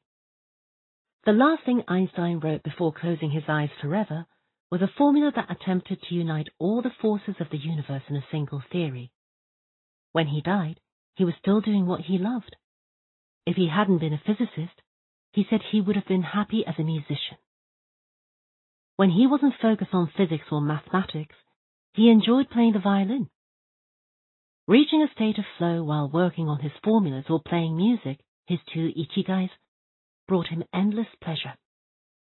Many such artists might seem misanthropic or reclusive, but what they are really doing is protecting the time that brings them happiness, sometimes at the expense of other aspects of their lives. They are outliers who apply the principles of flow to their lives to an extreme. Another example of this kind of artist is the novelist Haruki Murakami. He sees only a close circle of friends and appears in public in Japan only once every few years. Artists know how important it is to protect their space, control their environment, and be free of distractions if they want to flow with their Ikigai. Microflow. Enjoying mundane tasks. But what happens when we have to, say, do the laundry, mow the lawn, or attend to paperwork? Is there a way to make these mundane tasks enjoyable? Near the Shinjuku subway station, in one of the neural centers of Tokyo, there is a supermarket that still employs elevator operators. The elevators are fairly standard and could easily be operated by the customers, but the store prefers to provide the service of someone holding the door open for you, pushing the button for your floor, and bowing as you exit. If you ask around, you'll learn that there is one elevator operator who's been doing the same job since 2004. She is always smiling and enthusiastic about her work. How is she able to enjoy such a job? Doesn't she get bored doing something so repetitive? On closer inspection, it becomes clear that the elevator operator is not just pushing buttons, but is instead performing a whole sequence of movements. She begins by greeting the customers with a song-like salutation, followed by a bow and a welcoming wave of the hand. Then she presses the elevator button with a graceful movement, as though she is a geisha offering a client a cup of tea. Csikszentmihalyi calls this microflow. We've all been bored in a class or at a conference and started doodling to keep ourselves entertained, or whistled while painting a wall. If we're not truly being challenged, we get bored and add a layer of complexity to amuse ourselves. Our ability to turn routine tasks into moments of microflow, into something we enjoy, is key to our being happy, since we all have to do such tasks. Even Bill Gates washes the dishes every night. He says he enjoys it, that it helps him relax and clear his mind, and that he tries to do it a little better each day, following established order or set of rules he's made for himself: plates first, forks second, and so on. It's one of his daily moments of microflow. Richard Feynman, one of the most important physicists of all time, also took pleasure in routine tasks. W. Daniel Hillis, one of the founders of the supercomputer manufacturer Thinking Machines, hired Feynman to work on a development of a computer that could handle parallel processing when he was already world famous. He says Feynman showed up on his first day of work and said, "Okay, boss, what's my assignment?" They didn't have anything prepared, so they asked him to work on a certain mathematical problem. He immediately realized they were giving him an irrelevant task to keep him busy and said, "That sounds like a bunch of baloney. Give me something real to do." So they sent him to a nearby shop to buy office supplies, and he completed his assignment with a smile on his face. When he didn't have something important to do or needed to rest his mind, Feynman dedicated himself to microflowing, say, painting the office walls. Weeks later, after visiting the Thinking Machines offices, a group of investors declared, "You have a Nobel laureate in there painting walls and soldering circuits." Instant vacations. Getting there through meditation. Training the mind can get us to a place of flow more quickly. Meditation is one way to exercise our mental muscles. There are many types of meditation, but they all have the same objective: calming the mind, observing our thoughts and emotions, and centering our focus on a single object. The basic practice involves sitting with a straight back and focusing on your breath. Anyone can do it, and you feel a difference after just one session. By fixing your attention on the air moving in and out of your nose, you can slow the torrent of thoughts and clear your mental horizons. The Archer's Secret.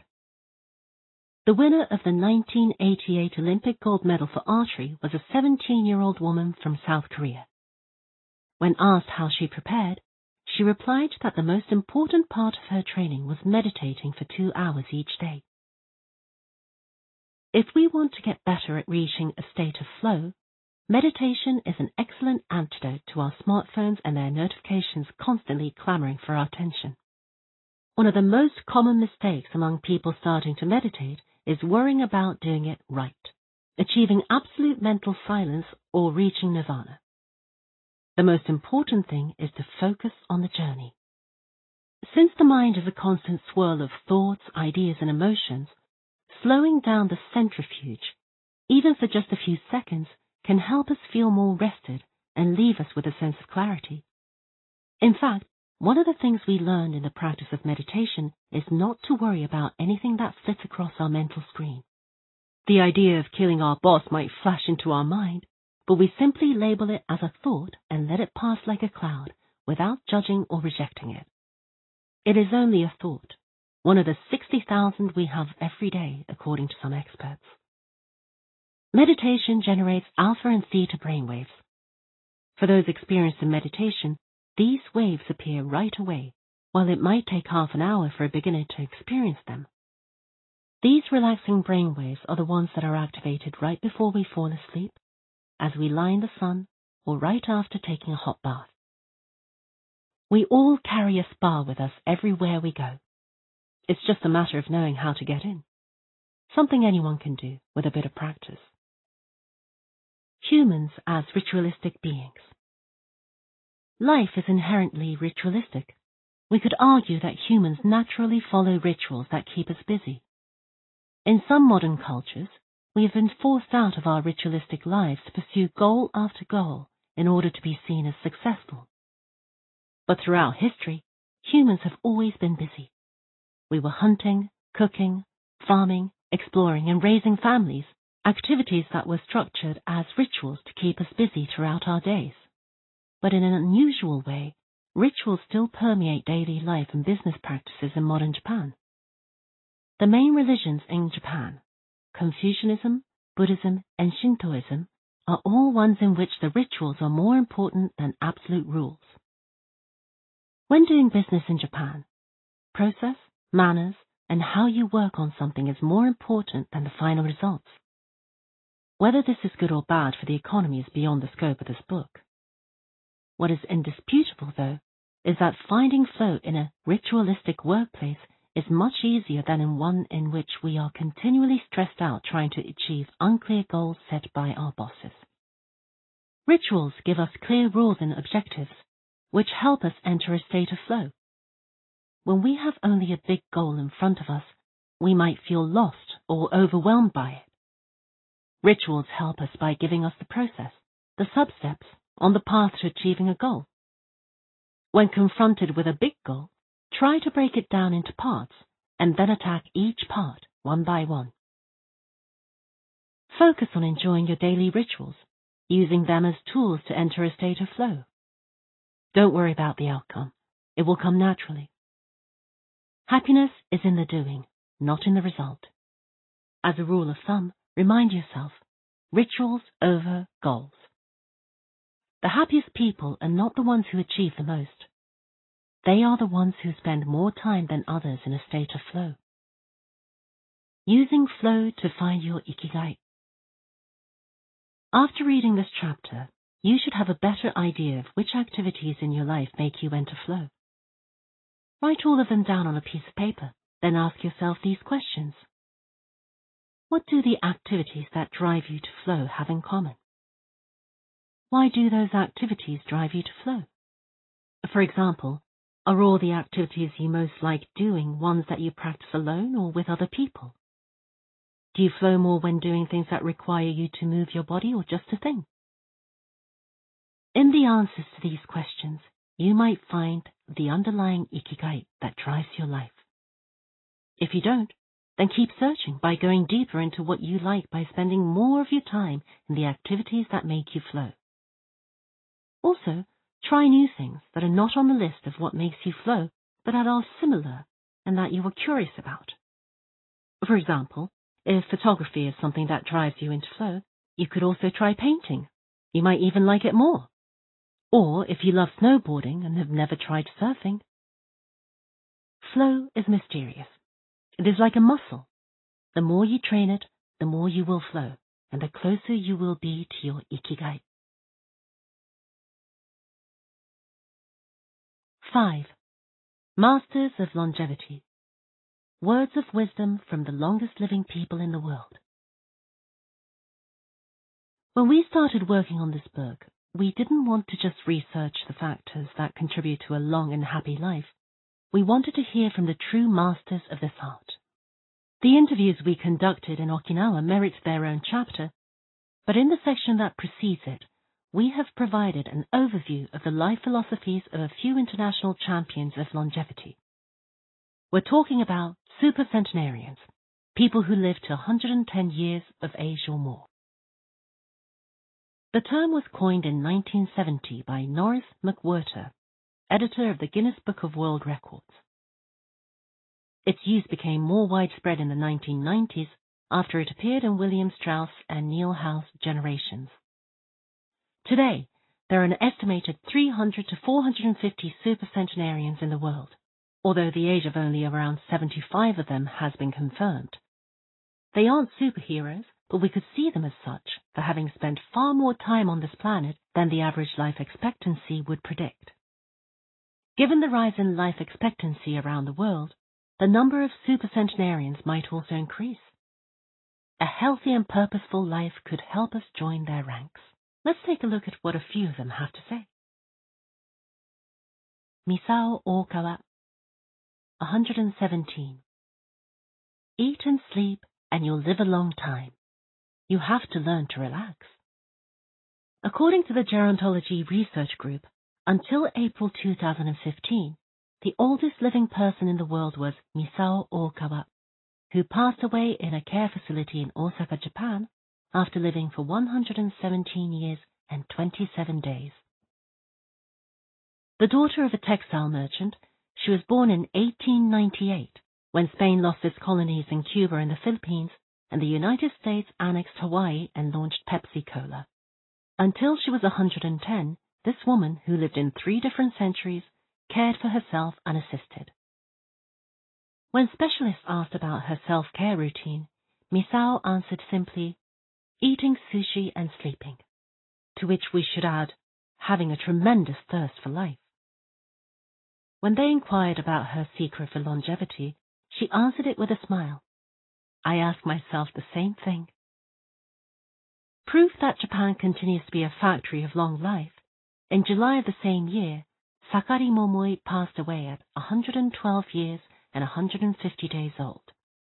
At the time, he was the oldest man in the world, though he was younger than 57 women. Maria Capovilla, 116. I've never eaten meat in my life. Born in Ecuador in 1889, Maria Capovilla was recognized by Guinness as the world's oldest person. She died of pneumonia in 2006 at 116 years and 347 days old, leaving behind 3 children, 12 grandchildren, and 20 great and great-great-grandchildren. She gave one of her last interviews at age 107, sharing her memories and her thoughts. I'm happy, and I give thanks to God, who keeps me going. I never thought I'd live so long. I thought I'd die long ago. My husband, Antonio Capovilla, was the captain of a ship. He passed away at 84. We had 2 daughters and a son, and now I have many grandchildren and great-grandchildren. Things were better back in the old days. People behaved better. We used to dance, but we were more restrained. There was this one song I loved dancing to, Maria by Louis Aracon. I still remember most of the words. I also remember many prayers and say them every day. I like the waltz and can still dance it. I also still make crafts. I still do some of the things I did when I was in school. When she had finished recalling her past, she began to dance, one of her great passions, with an energy that made her seem decades younger. When asked about her secret for longevity, she responded simply, I don't know what the secret to long life is. The only thing I do is I've never eaten meat in my life. I attribute it to that. Jean Calment, 122. Everything's fine. Born in Arles, France, in February 1875, Jean Calment lived until August 4, 1997, making her, at 122, the oldest person of verified age in history. She jokingly said that she competed with Methuselah, and there is no question that she broke numerous records as she went on celebrating birthdays. She died of natural causes at the end of a happy life during which she denied herself almost nothing. She rode a bicycle until she turned 100. She lived on her own until 110, when she agreed to move into a nursing home after accidentally starting a small fire in her apartment.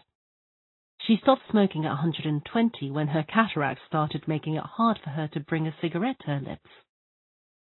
One of her secrets may have been her sense of humor. As she said on her 120th birthday, "I see badly, I hear badly, and I feel bad, but everything's fine." Walter Bruning, 114. If you keep your mind and body busy, you'll be around a long time. Born in Minnesota in 1896, Walter Bruning was able to see 3 centuries in his lifetime. He died in Montana in 2011 from natural causes. He'd had 2 wives and a 50-year career on the railroad. At 83, he retired to an assisted living center in Montana, where he remained until his death. He is the second oldest man of verified age ever born in the United States. He gave many interviews in his final years, insisting that his longevity stemmed from, among other things, his habit of eating only 2 meals per day and working for as many years as he could. "Your mind and your body, you keep both busy," he said on his 112th birthday. "You'll be here a long time." Back then, he was still exercising every day. Among Bruning's other secrets, he had a habit of helping others, and he wasn't afraid of dying. As he declared in a 2010 interview with the Associated Press, "We're all going to die. Some people are scared of dying. Never be afraid to die, because you're born to die." Before passing away in 2011, he is said to have told a pastor that he'd made a deal with God. If he wasn't going to get better, it was time to go. Alexander Image, 111. I just haven't died yet. Born in Poland in 1903, Alexander Image was a chemist and a parapsychologist residing in the United States who, after the death of his predecessor in 2014, became the oldest man of authenticated age in the world. Image himself died shortly thereafter in June of that year, leaving behind a long life rich with experiences. Image attributed his longevity to, among other things, never drinking alcohol. "It's not as though I'd won the Nobel Prize," he said upon being declared the world's oldest man. "I never thought I'd get to be so old." When asked about his secret to living so long, his answer was, "I don't know. I just haven't died yet." Ikigai artists. The secret to long life, however, is not held by supercentenarians alone. There are many people of advanced age who, though they haven't made it into the Guinness World Records, offer us inspiration and ideas for bringing energy and meaning to our lives. Artists, for example, who carry the torch for their Ikigai instead of retiring, have this power. Art, in all its forms, is an Ikigai that can bring happiness and purpose to our days. Enjoying or creating beauty is free, and something all human beings have access to. Hokusai, the Japanese artist who made woodblock prints in the ukiyo-e style and lived for 88 years, from the mid-18th to the mid-19th century, added this postscript to the first edition of his 100 Views of Mount Fuji. "All that I have produced before the age of 70 is not worth being counted. It is at the age of 73 that I have somewhat begun to understand the structure of true nature, of animals and grasses, and trees and birds, and fishes and insects. Consequently, at 80 years of age, I shall have made still more progress. At 90, I hope to have penetrated into the mystery of things. At 100 years of age, I should have reached decidedly a marvelous degree, and when I shall be 110, all that I do, every point and every line, shall be instinct with life." In the pages that follow, we've collected some of the most inspirational words from artists interviewed by Camille Sweeney for the New York Times. Of those still living, none have retired, and all still enjoy their passion, which they plan to pursue until their final breath, demonstrating that when you have a clear purpose, no one can stop you. The actor Christopher Plummer, still working at 86, reveals a dark desire shared by many who love the profession. We want to drop dead on stage. That would be a nice theatrical way to go. Osamu Tezuka, the father of modern Japanese manga, shared this feeling. Before he died in 1989, his last words as he drew one final cartoon were, "Please, just let me work." The 86-year-old filmmaker Frederick Wiseman declared on a stroll through Paris that he likes to work, which is why he does it with such intensity. Everybody complains about their aches and pains and all that, but my friends are either dead or still working, he said. Carmen Herrera, a painter who just entered her 100th year, sold her first canvas at age 89. Today, her work is in the permanent collections of the Tate Modern and the Museum of Modern Art.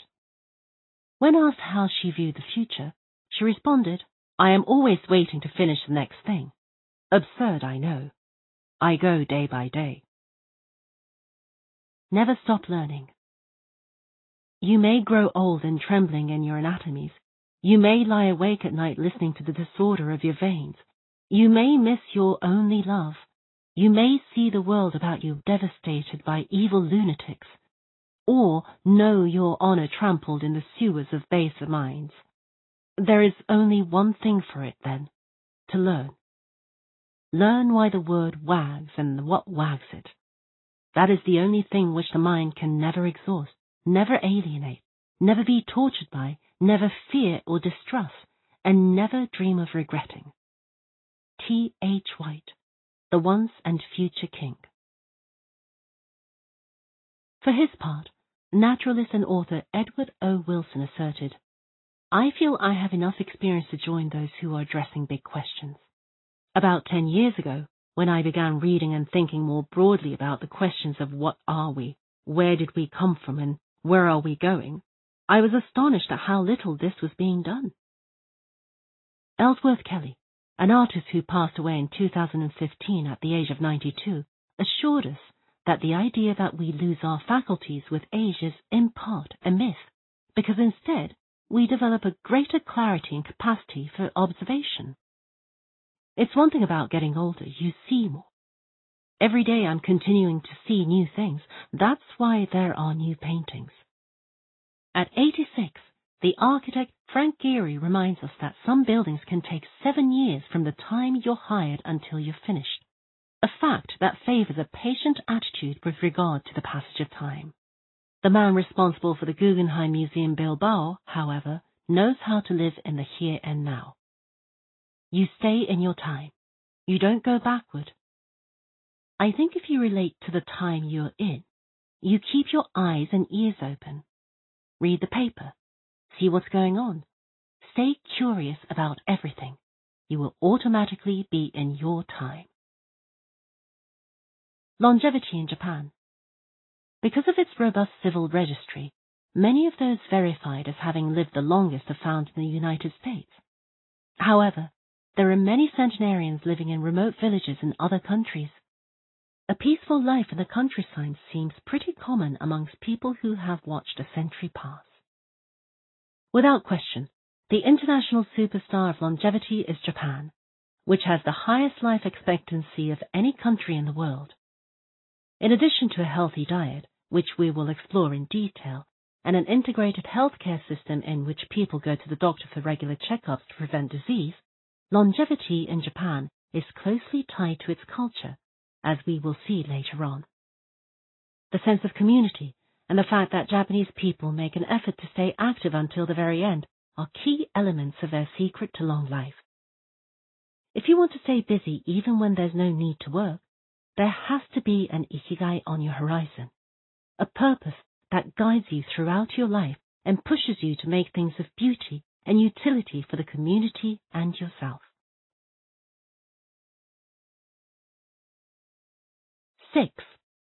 Lessons from Japan's centenarians. Traditions and proverbs for happiness and longevity. To get to Ogimi, we had to fly nearly 3 hours from Tokyo to Naha, the capital of Okinawa.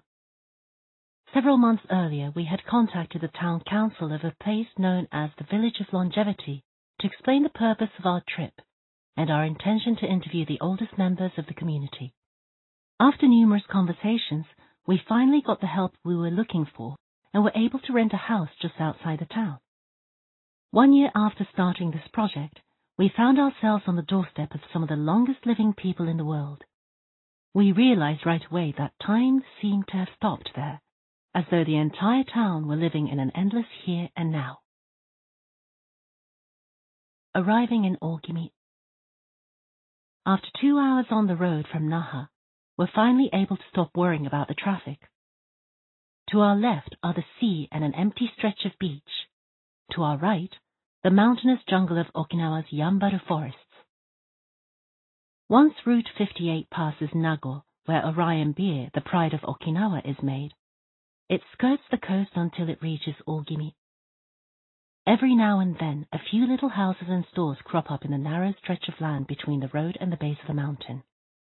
We pass small clusters of houses scattered here and there as we enter the municipality of Ogimi. But the town doesn't really seem to have a center.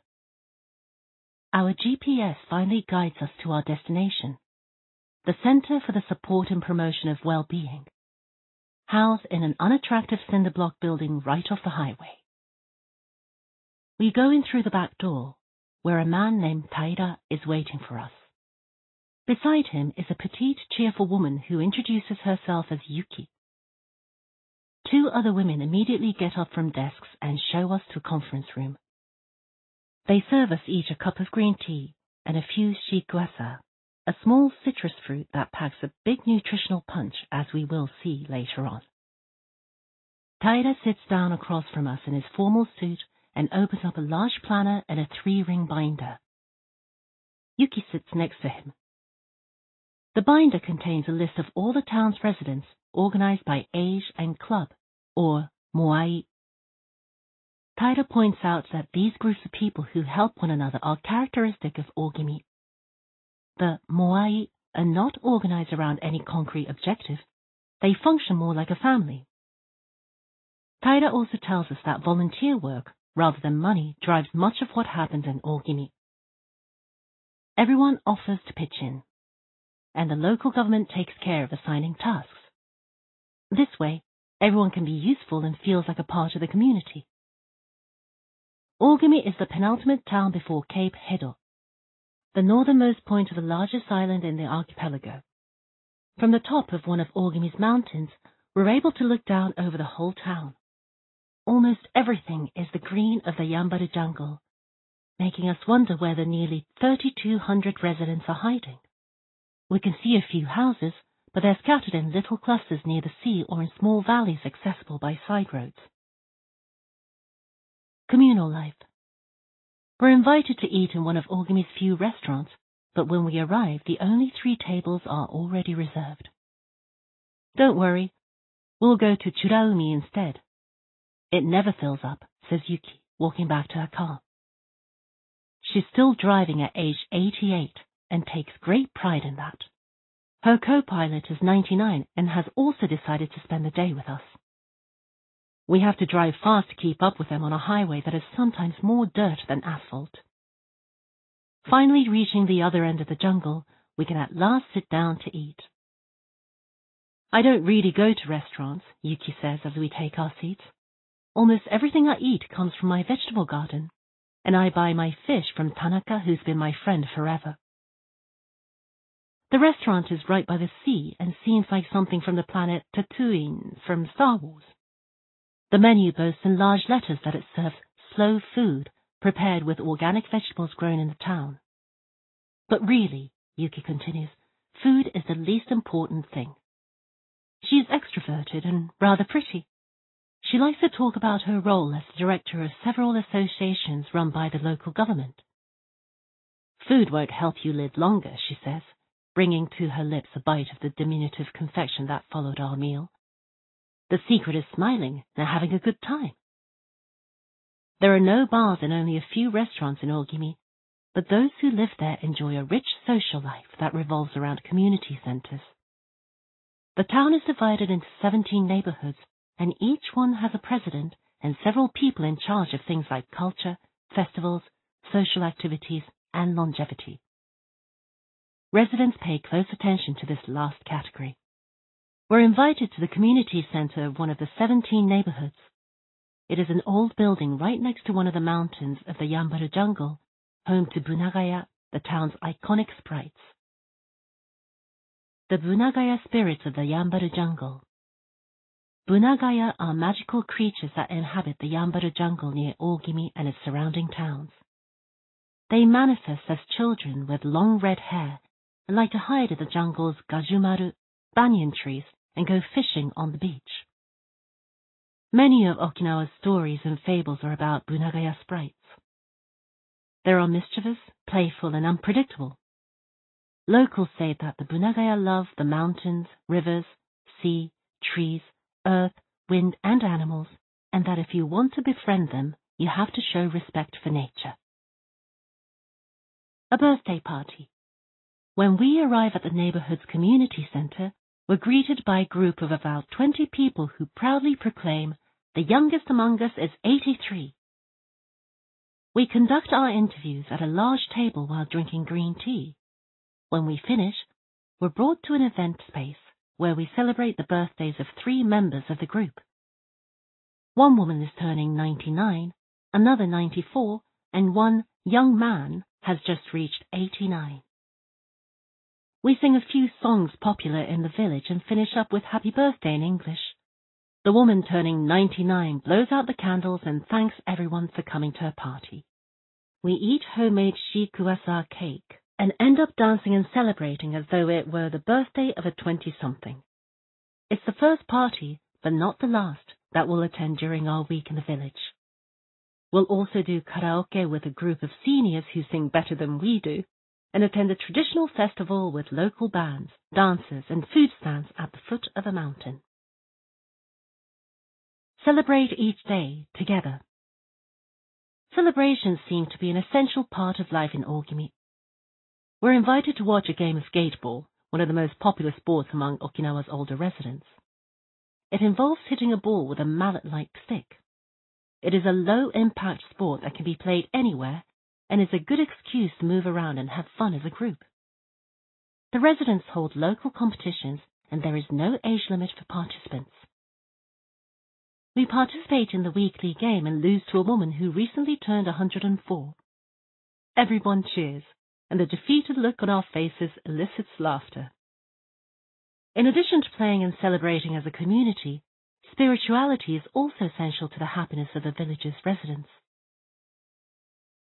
The gods of Okinawa. The main religion in Okinawa is known as Ryukyu Shinto. Ryukyu is the original name of the Okinawa archipelago, and Shinto means the path of the gods. Ryukyu Shinto combines elements of Chinese Taoism, Confucianism, Buddhism, and Shintoism with shamanistic and animistic elements. According to this ancient faith, the world is populated by an infinite number of spirits divided into several types. Spirits of the home, of the forest, of the trees, and of the mountains. It is important to appease these spirits through rituals and festivals and by consecrating sacred grounds. Okinawa is full of sacred jungles and forests where many of the 2 main kinds of temples are found, the Utaki and the Uganju.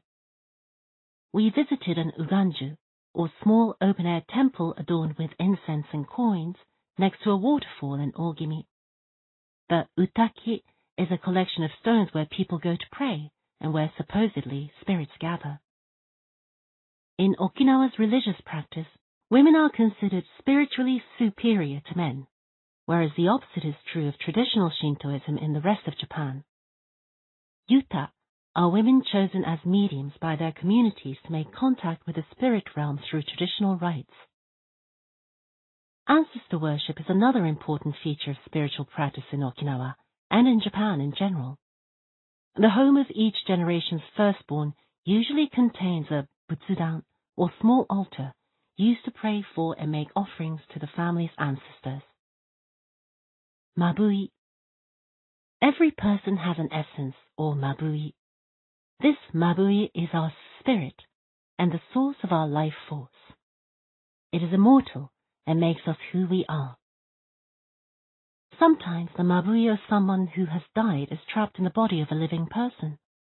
This situation requires a separation ritual to free the Mabui of the deceased.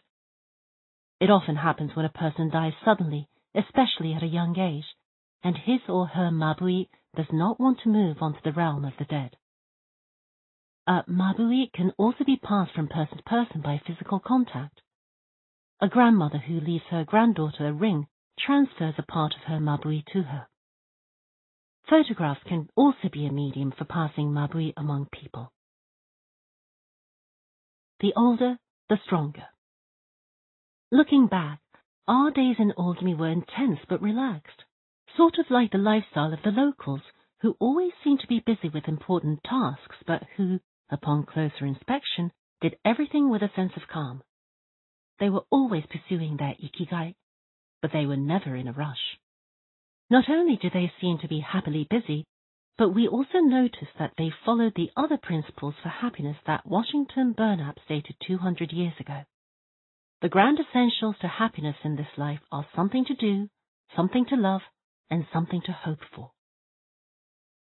On our last day, we went to buy gifts at a small market at the edge of town.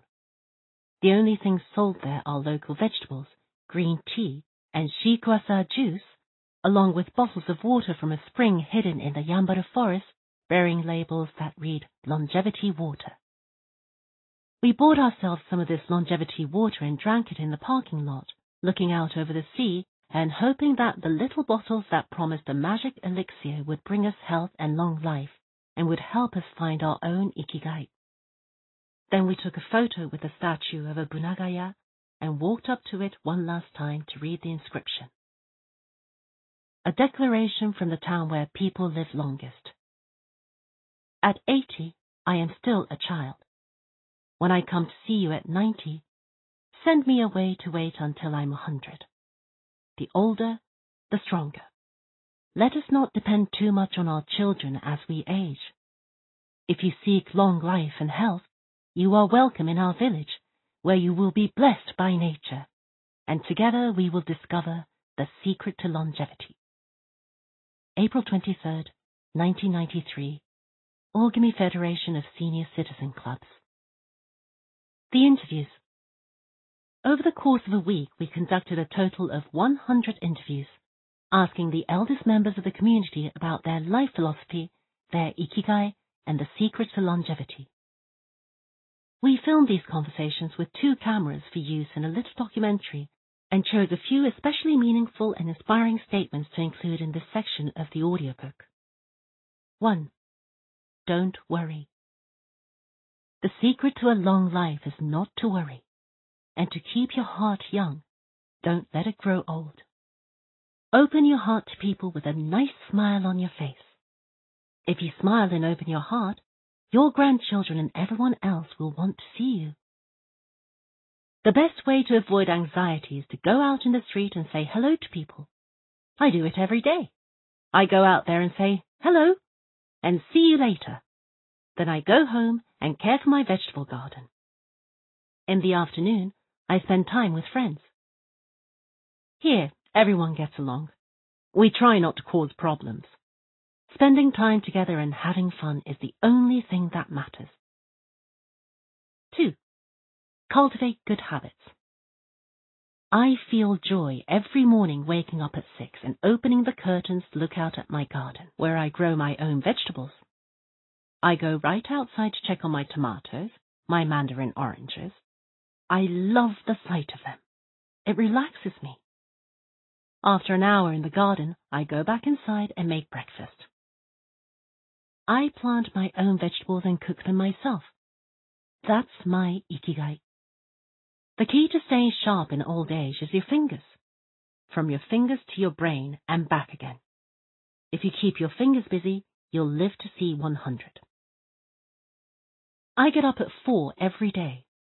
I set my alarm for that time, have a cup of coffee, and do a little exercise lifting my arms. That gives me energy for the rest of the day. I eat a bit of everything. I think that's the secret.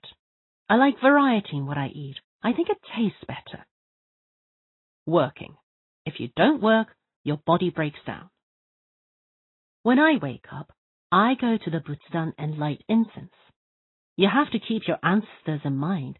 It's the first thing I do every morning. I wake up every day at the same time, early, and spend the morning in my vegetable garden. I go dancing with my friends once a week. I do exercise every day, and every morning I go for a little walk. I never forget to do my Taiso exercises when I get up. Eating vegetables. It helps you live longer. To live a long time, you need to do 3 things. Exercise to stay healthy, eat well, and spend time with people. 3. Nurture your friendships every day. Getting together with my friends is my most important Ikigai. We all get together here and talk. It's very important. I always know I'll see them all here tomorrow, and that's one of my favorite things in life. My main hobby is getting together with friends and neighbors. Talking each day with the people you love, that's the secret to a long life. I say hello and see you later to the children on their way to school and wave at everyone who goes by me in their car. Drive safely, I say. Between 7:20 and 8:15 a.m., I'm outside on my feet the whole time saying hello to people. Once everyone's gone, I go back inside. Chatting and drinking tea with my neighbors, that's the best thing in life. And singing together. I wake up at 5 every morning, leave the house and walk to the sea. Then I go to a friend's house and we have tea together. That's the secret to long life, getting together with people and going from place to place. 4. Live an unhurried life. My secret to a long life is always saying to myself, slow down and relax. You live much longer if you're not in a hurry. I make things with wicker. That's my Ikigai. The first thing I do when I wake up is pray. Then I do my exercises and eat breakfast. At 7, I calmly start working on my wicker. When I get tired at 5, I go visit my friends. Doing many different things every day, always staying busy, but doing one thing at a time without getting overwhelmed. The secret to long life is to going to bed early and waking up early and going for a walk. Living peacefully, enjoying the little things. Getting along with your friends, spring, summer, fall, winter, enjoying each season, happily. 5. Be optimistic. Every day I say to myself, today will be full of health and energy. Live it to the fullest. I'm 98, but consider myself young. I still have so much to do. Laugh. Laughter is the most important thing. I laugh wherever I go. I'm going to live to be 100. Of course I am. It's a huge motivation for me. Dancing and singing with your grandchildren is the best thing in life. I feel fortunate to have been born here. I give thanks for it every day. The most important thing in Ogimi in life is to keep smiling. I do volunteer work to give back to the village a bit of what it has given to me. For example, I use my car to help friends get to the hospital. There's no secret to it. The trick is just to live. Keys to the Ogimi lifestyle.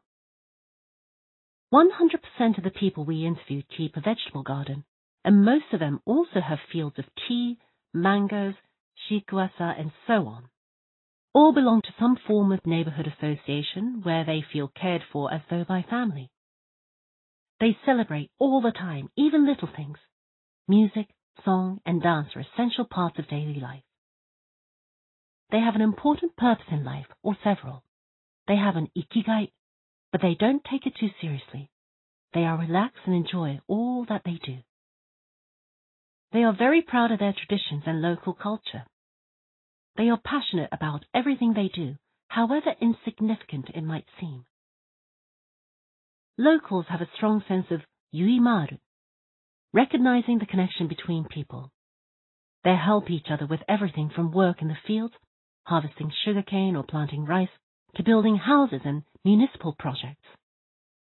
Our friend Miyagi, who ate dinner with us on our last night in town, told us that he was building a new home with the help of all his friends, and that we could stay there the next time we were in Ogimi. They are always busy, but they occupy themselves with tasks that allow them to relax. We didn't see a single old grandpa sitting on a bench doing nothing. They're always coming and going to sing karaoke, visit the neighbors, or play a game of gateball. 7. The Ikigai Diet. What the world's longest living people eat and drink. According to the World Health Organization, Japan has the highest life expectancy in the world, 85 years for men and 87.3 years for women. Moreover, it has the highest ratio of centenarians in the world, more than 520 for every million people, as of September 2016. See PDF. The PDF graphic, which compares life expectancy in Japan, its province Okinawa, Sweden, and the United States, shows that while life expectancy in Japan is high overall, Okinawa exceeds the national average. Okinawa is one of the areas in Japan that were most affected by World War II. As a result not only of conflicts on the battlefield, but also of hunger and a lack of resources once the war ended, the average life expectancy was not very high during the 1940s and the 1950s. As Okinawans recovered from the destruction, however, they came to be some of the country's longest living citizens. What secrets to long life do the Japanese hold? What is it about Okinawa that makes it the best of the best in terms of life expectancy? Experts point out that, for one thing, Okinawa is the only province in Japan without trains. Its residents have to walk or cycle when not driving. It is also the only province that has managed to follow the Japanese government's recommendation of eating less than 10 grams of salt per day. Okinawa's miracle diet. The mortality rate from cardiovascular disease in Okinawa is the lowest in Japan, and diet almost certainly has a lot to do with this. It is no coincidence that the Okinawa diet is so often discussed around the world at panels on nutrition. The most concrete and widely cited data on diet in Okinawa comes from studies by Makoto Suzuki, a cardiologist at the University of the Ryukyus, who has published more than 700 scientific articles on nutrition and aging in Okinawa since 1970. Bradley J. Wilcox and D. Craig Wilcox joined Makoto Suzuki's research team and published a book considered the Bible on the subject, the Okinawa Program. They reached the following conclusions. Locals eat a wide variety of foods, especially vegetables. Variety seems to be the key. A study of Okinawa's centenarians showed that they ate 206 different foods, including spices, on a regular basis. They ate an average of 18 different foods each day, a striking contrast to the nutritional poverty of our fast food culture. They eat at least 5 servings of fruit and vegetables every day. At least 7 types of fruit and vegetables are consumed by Okinawans on a daily basis. The easiest way to check if there's enough variety on your table is to make sure you're eating the rainbow. A table featuring red peppers, carrots, spinach, cauliflower, and eggplant, for example, offers great color and variety. Vegetables, potatoes, legumes, and soy products such as tofu are the staples of an Okinawan's diet. More than 30% of their daily calories come from vegetables. Grains are the foundation of their diet. Japanese people eat white rice every day, sometimes adding noodles. Rice is the primary food in Okinawa as well. They rarely eat sugar, and if they do, it's cane sugar. We drove through several sugarcane fields every morning on our way to Ogimi, and even drank a glass of cane juice at Nakijin Castle. Beside the stall selling the juice was a sign describing the anti-carcinogenic benefits of sugarcane. In addition to these basic dietary principles, Okinawans eat fish an average of 3 times per week. Unlike in other parts of Japan, the most frequently consumed meat is pork, though locals eat it only once or twice per week. Along these lines, Makoto Suzuki's studies indicate the following. Okinawans consume, in general, 1/3 as much sugar as the rest of Japan's population, which means that sweets and chocolates are much less a part of their diet. They also eat practically half as much salt as the rest of Japan, 7 grams per day compared to an average of 12. They consume fewer calories, an average of 1,785 per day compared to 2,068 in the rest of Japan. In fact, low caloric intake is common amongst the 5 blue zones. Hara Hachibu. This brings us back to the 80% rule we mentioned in the first chapter, a concept known in Japanese as Hara Hachibu. It's easy to do. When you notice you're almost full but could have a little more, just stop eating. One easy way to start applying the concept of Hara Hachibu is to skip dessert, or to reduce portion size. The idea is to still be a little bit hungry when you finish. This is why portion size tends to be much smaller in Japan than in the West. Food isn't served as appetizers, main courses, and dessert. Instead, it's much more common to see everything presented at once on small plates. One with rice, another with vegetables, a bowl of miso soup, and something to snack on. Serving food on many small plates makes it easier to avoid eating too much, and facilitates the varied diet discussed at the beginning of this chapter. Hara Hachibu is an ancient practice. The 12th century book on Zen Buddhism, Zazen Yojinki, recommends eating 2/3 as much as you might want to. Eating less than one might want is common among all Buddhist temples in the East. Perhaps Buddhism recognized the benefits of limiting caloric intake more than 9 centuries ago. So, eat less to live longer? Few would challenge this idea. Without taking to the extreme of malnutrition, of course, eating fewer calories than our body asks for seems to increase longevity. The key to staying healthy while consuming fewer calories is eating foods with a high nutritional value, especially superfoods, and avoiding those that add to our overall caloric intake but offer little to no nutritional value. The calorie restriction we've been discussing is one of the most effective ways to add years to your life. If the body regularly consumes enough, or too many calories, it gets lethargic and starts to wear down, expending significant energy on digestion alone. Another benefit of calorie restriction is that it reduces levels of IGF-1, insulin-like growth factor 1, in the body. IGF-1 is a protein that plays a significant role in the aging process. It seems that one of the reasons humans and animals age is an excess of this protein in their blood. Whether calorie restriction will extend lifespan in humans is not yet known, but data increasingly indicate that moderate calorie restriction with adequate nutrition has a powerful protective effect against obesity, type 2 diabetes, inflammation, hypertension, and cardiovascular disease, and reduces metabolic risk factors associated with cancer. An alternative to following the 80% rule on a daily basis is to fast for 1 or 2 days a week. The 5-2, or fasting diet, recommends 2 days of fasting, consuming fewer than 500 calories every week, and eating normally on the other 5 days. Among its many benefits, fasting helps cleanse the digestive system and allows it to rest. 15 natural antioxidants found in the Okinawan diet. Antioxidants are molecules that slow the oxidation process in cells, neutralizing the free radicals that cause damage and accelerate aging. The antioxidant power of green tea, for example, is well known and will be discussed later at a greater length.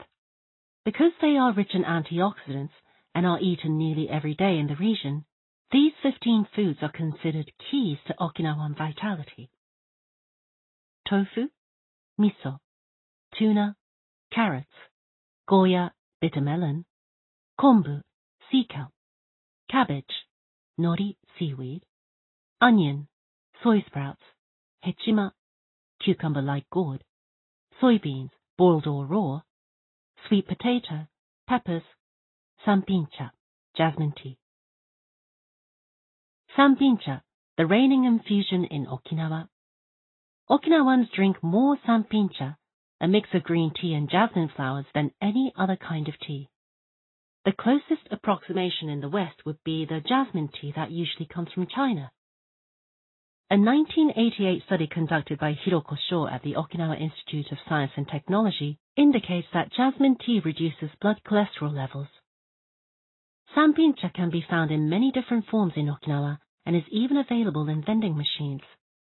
In addition to all the antioxidant benefits of green tea, it boasts the benefits of jasmine, which include reducing the risk of heart attack, strengthening the immune system, help relieve stress, lowering cholesterol.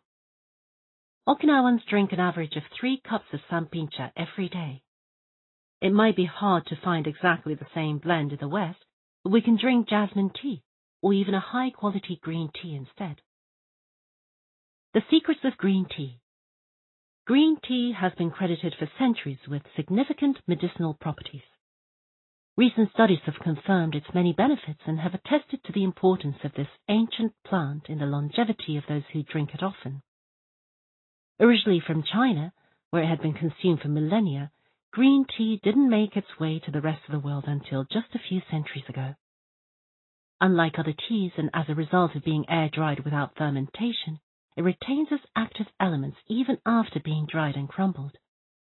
It offers meaningful health benefits such as controlling cholesterol, lowering blood sugar levels, improving circulation, protecting against the flu, vitamin C, promoting bone health, fluoride, protection against certain bacterial infections, protection against UV damage, cleansing and diuretic effects. White tea, with its high concentration of polyphenols, may be even more effective against aging. In fact, it is considered to be the natural product with the greatest antioxidant power in the world, to the extent that 1 cup of white tea might pack the same punch as about a dozen glasses of orange juice. In summary, drinking green or white tea every day can help us reduce the free radicals in our bodies, keeping us young longer. The powerful shikuasa. Shikuasa is the citrus fruit par excellence of Okinawa, and Ogimi is its largest producer in all of Japan. The fruit is extremely acidic. It is impossible to drink shikuasa juice without diluting it first with water. Its taste is somewhere between that of a lime and a mandarin orange, to which it bears a family resemblance. Shikuasa also contains high levels of nobiletin, a flavonoid rich in antioxidants. All citrus fruits, grapefruits, oranges, lemons, are high in nobiletin, but Okinawa shikuasa have 40 times as much as oranges. Consuming nobiletin has been proven to protect us from arteriosclerosis, cancer, type 2 diabetes, and obesity in general. Shikuasas also contain vitamins C and B1, beta-carotene, and minerals.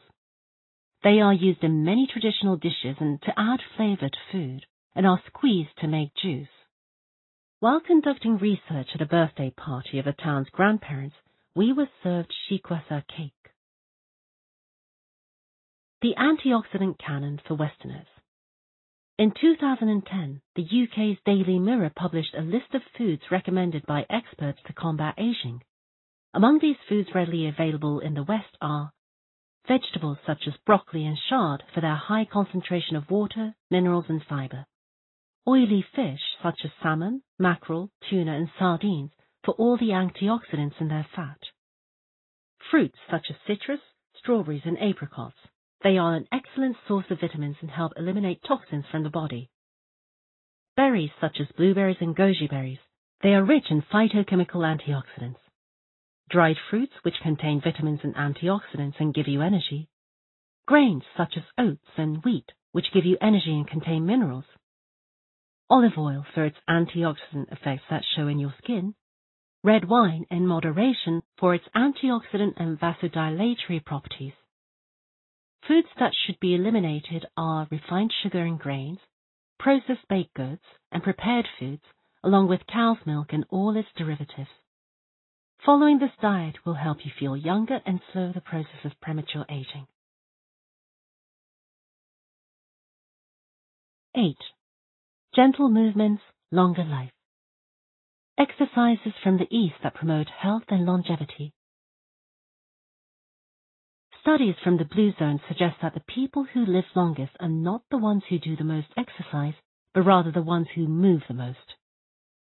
When we visited Ogimi, the village of longevity, we discovered that even people over 80 and 90 years old are still highly active. They don't stay at home looking out the window or reading the newspaper. Ogimi's residents walk a lot, do karaoke with the neighbors, get up early in the morning, and as soon as they've had breakfast or even before, head outside to weed their gardens.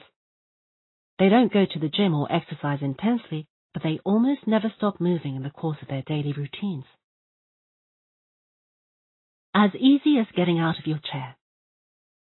Metabolism slows down 90% after 30 minutes of sitting. The enzymes that move the bad fat from your arteries to your muscles where it can get burned off slow down. And after 2 hours, good cholesterol drops 20%. Just getting up for 5 minutes is going to get things going again.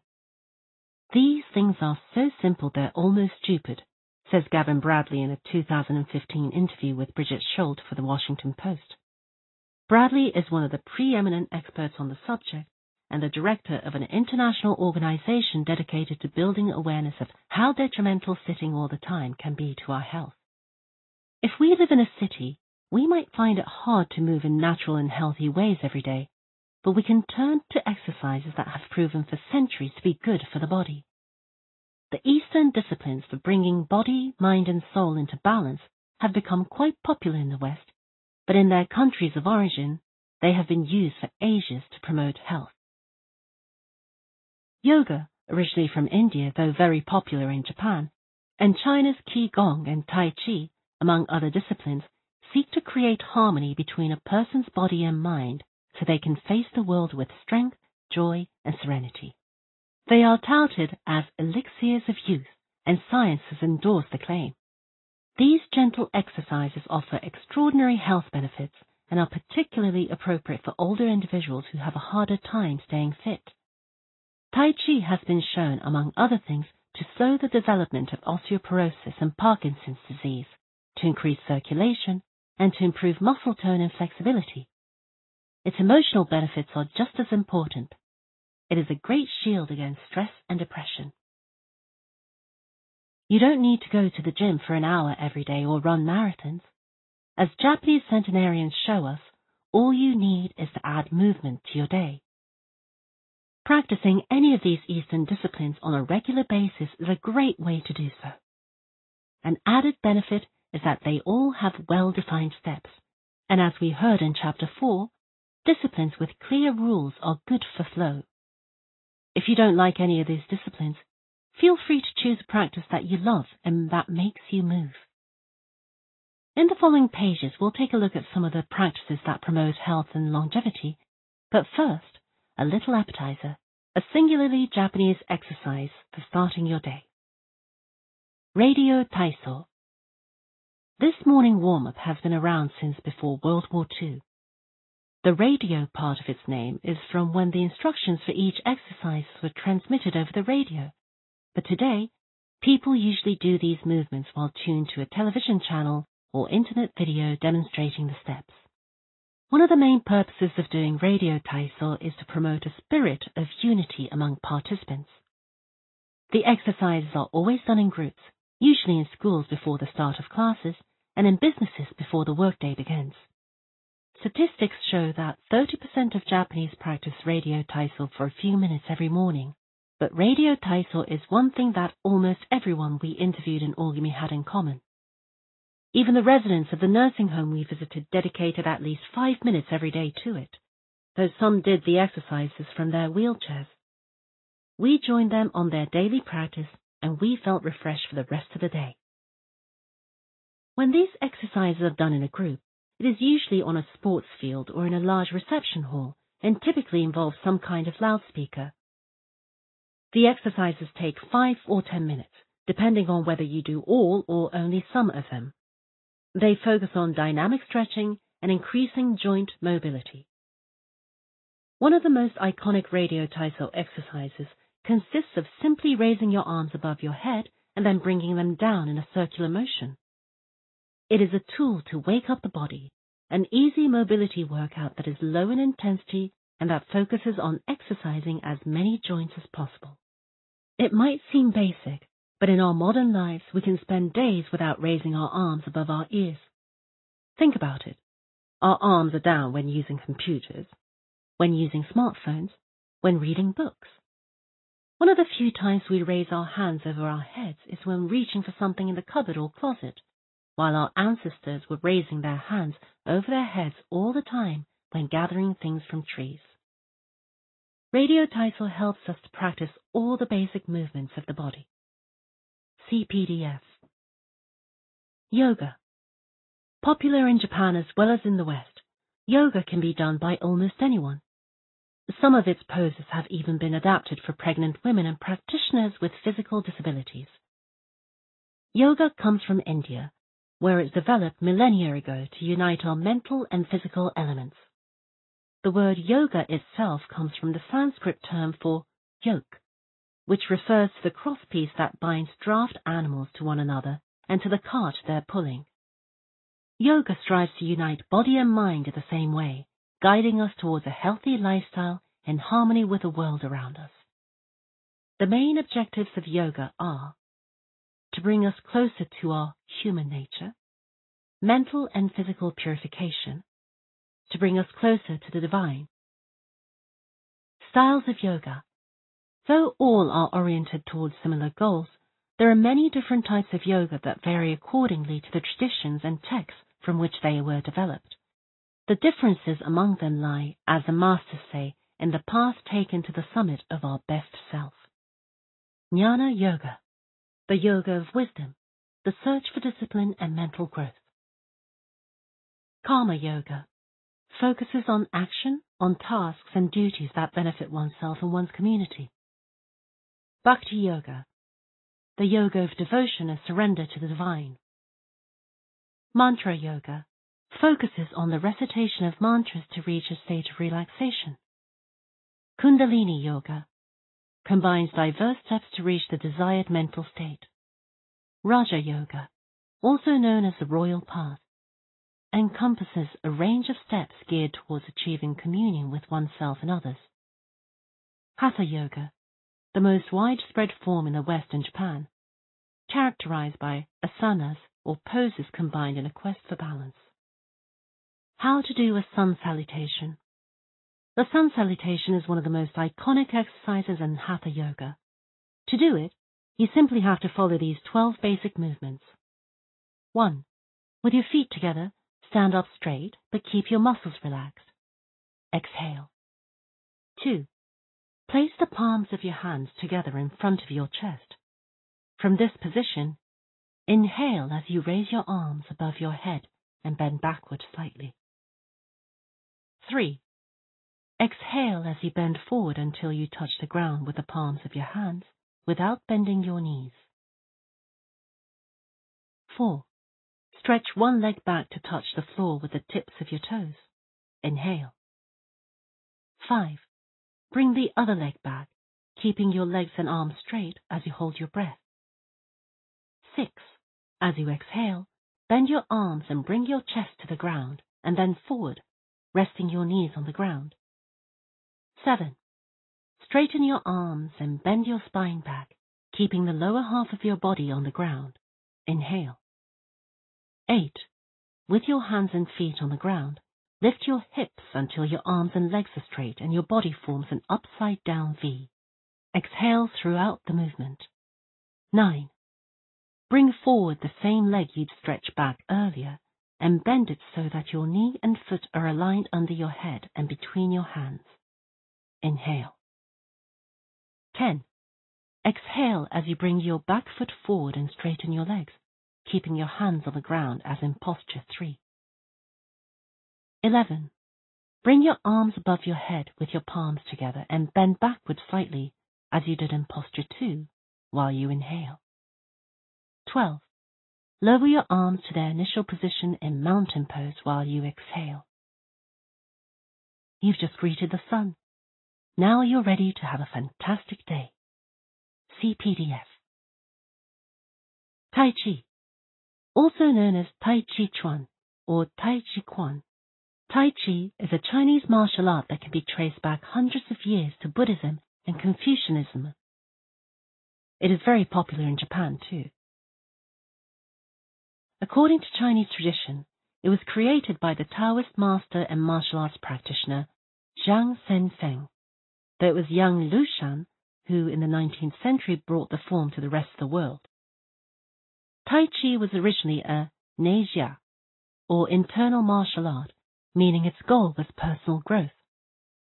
Focused on self-defense, it teaches those who practice it to defeat their adversaries by using the least amount of force possible and by relying on agility.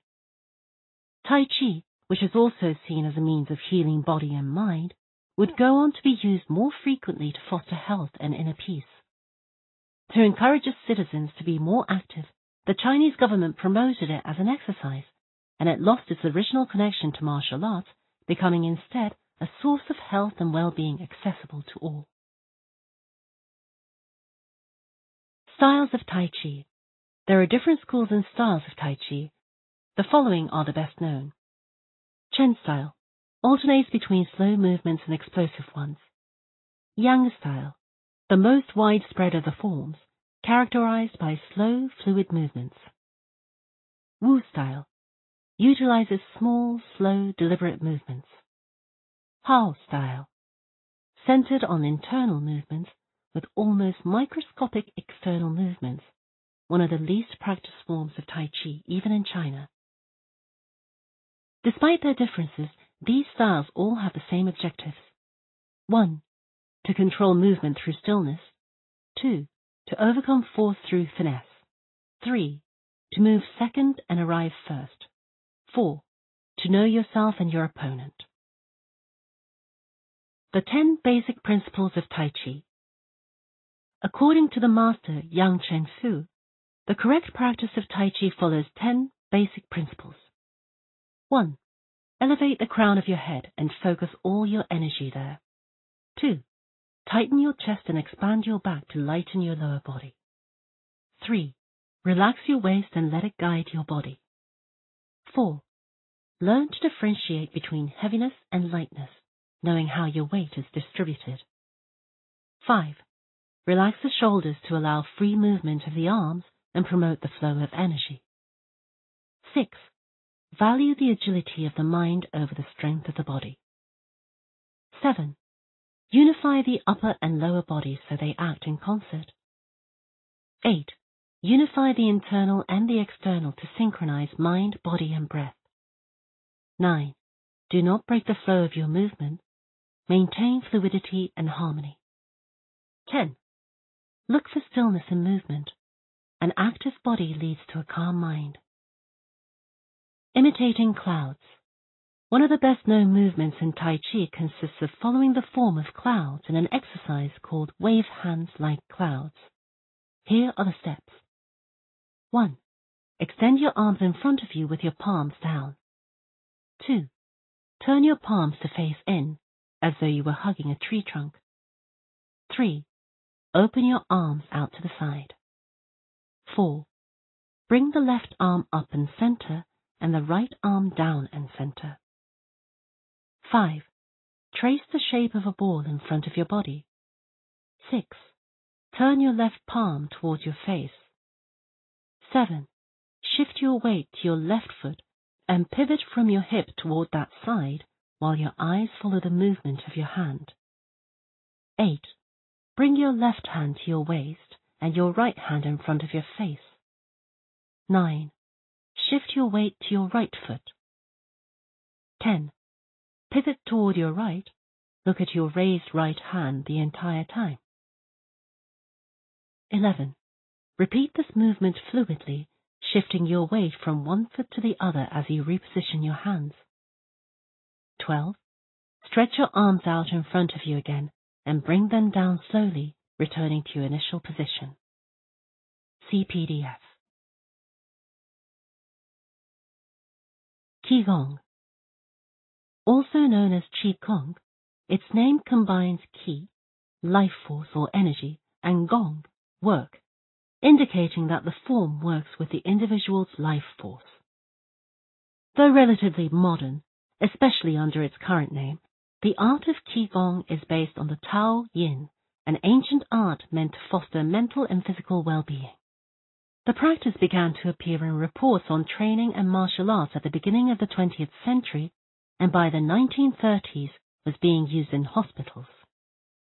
The Chinese government later popularized it, as it had done with Tai Chi.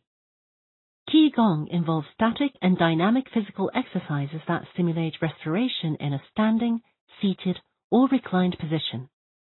There are many different styles of Qigong, but all of them seek to strengthen and regenerate Qi. Though its movements are typically gentle, the practice is intense. Benefits of Qigong. According to numerous international scientific studies, Qigong, like Tai Chi and yoga, offers significant health benefits. The following stand out among those proven through scientific research, as observed by Dr. Kenneth M. Sancier of San Francisco's Qigong Institute in his article, Medical Applications of Qigong. Modification of brainwaves, improved balance of sex hormones, lower mortality rate from heart attacks, lower blood pressure in patients with hypertension, greater bone density, better circulation, deceleration of symptoms associated with senility, greater balance and efficiency of bodily functions, increased blood flow to the brain and greater mind-body connection, improved cardiac function, reduction in the secondary effects of cancer treatments. Practicing these arts not only keeps us in shape, it also helps extend our lives. Methods for practicing Qigong.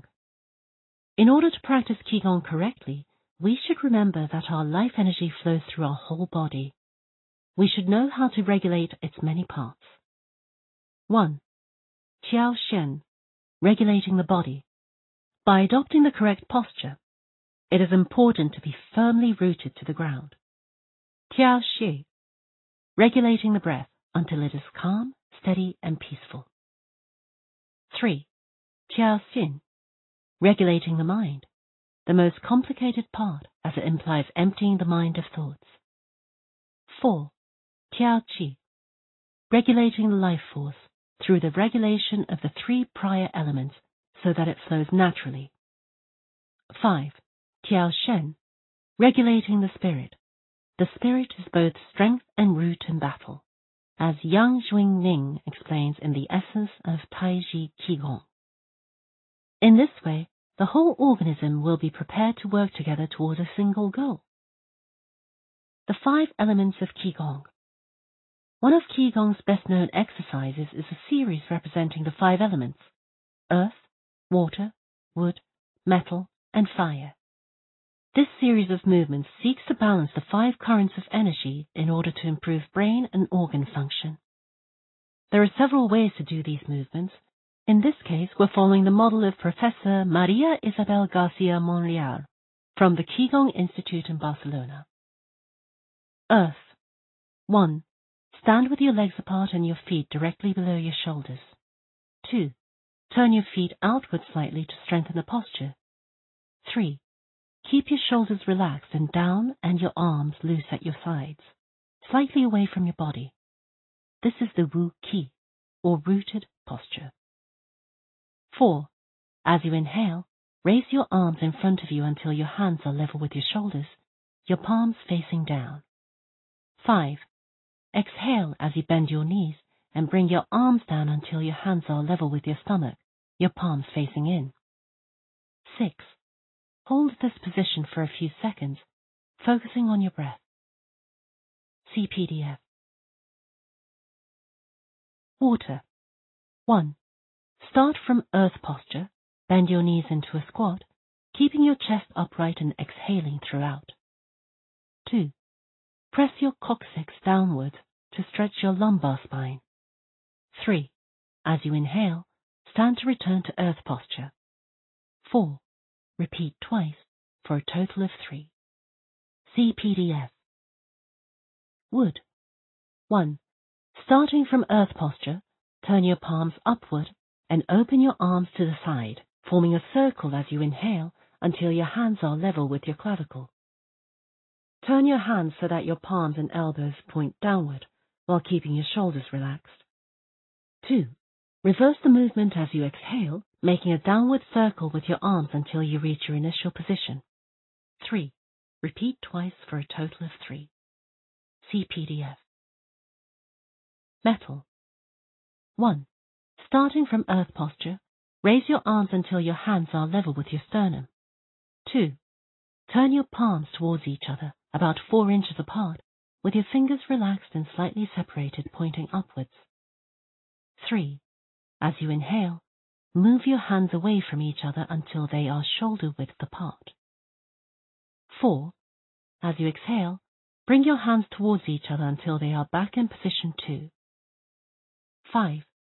Repeat twice for a total of 3, observing the concentration of energy as you bring your hands together in front of your lungs. See PDF. Fire. 1. Starting from earth posture, bring your hands level with your heart as you inhale, with one hand slightly above the other and your palms facing each other. 2. Rotate your hands to feel the energy of your heart. 3.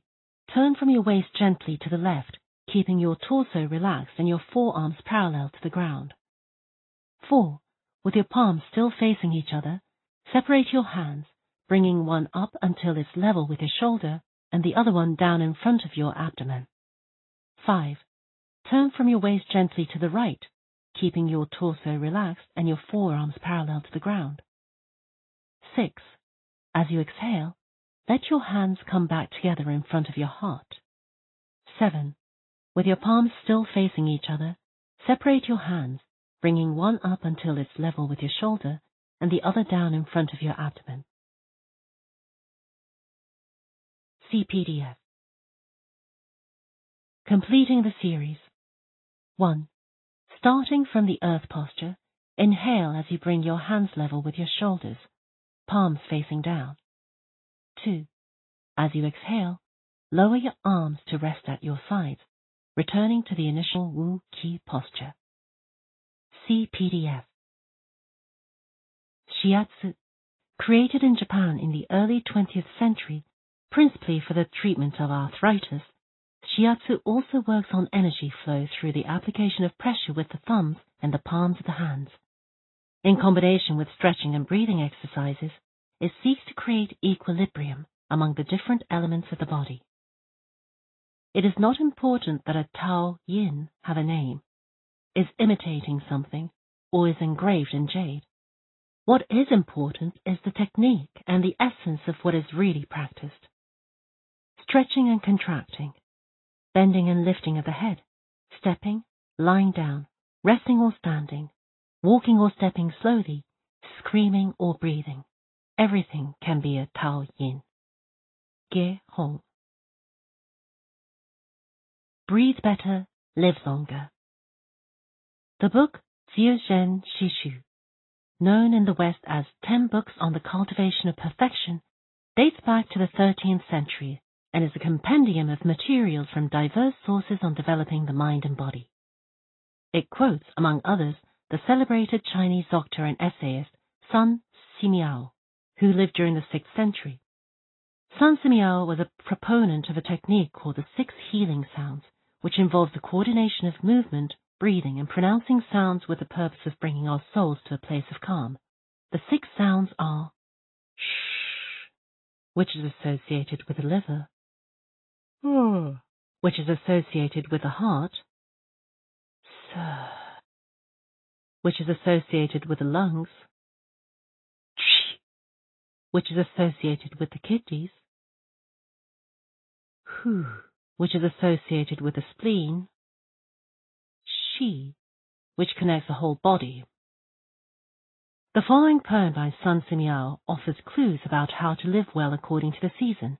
It reminds us of the importance of breathing and suggests that as we breathe, we visualize the organs associated with each of the healing sounds. In spring, breathe shh for clear eyes and so wood can aid your liver. In summer, reach for so that heart and fire can be at peace. In fall, breathe sir to stabilize and gather metal, keeping the lungs moist. For the kidneys, next breathe and see your inner waters calm. The triple heater needs your shh to expel all heat and troubles. In all 4 seasons, take deep breaths so your spleen can process food. And of course, avoid exhaling noisily. Don't let even your own ears hear you. The practice is most excellent and will help preserve your divine elixir. It might feel confusing to be presented with all the Eastern traditions we have introduced in this chapter. The takeaway is that they all combine a physical exercise with an awareness of our breath. These 2 components, movement and breath, helps us to bring our consciousness in line with our body instead of allowing our mind to be carried away by the sea of daily worries. Most of the time, we are just not aware enough of our breathing. 9. Resilience and wabi-sabi. How to face life's challenges without letting stress and worry age you. What is resilience? One thing that everyone with a clearly defined Ikigai has in common is that they pursue their passion no matter what. They never give up, even when the cards seem stacked against them or they face one hurdle after another. We're talking about resilience, a concept that has become influential among psychologists. But resilience isn't just the ability to persevere. As we'll see in this chapter, it is also an outlook we can cultivate to stay focused on the important things in life rather than what is most urgent, and to keep ourselves from being carried away by negative emotions. In the final section of the chapter, we'll explore techniques that go beyond resilience to cultivate anti-fragility. Sooner or later, we all have to face difficult moments, and the way we do this can make a huge difference to our quality of life. Proper training for our mind, body, and emotional resilience is essential for confronting life's ups and downs. Nana korobi, yaoki. Fall 7 times, rise 8. Japanese proverb. Resilience is our ability to deal with setbacks.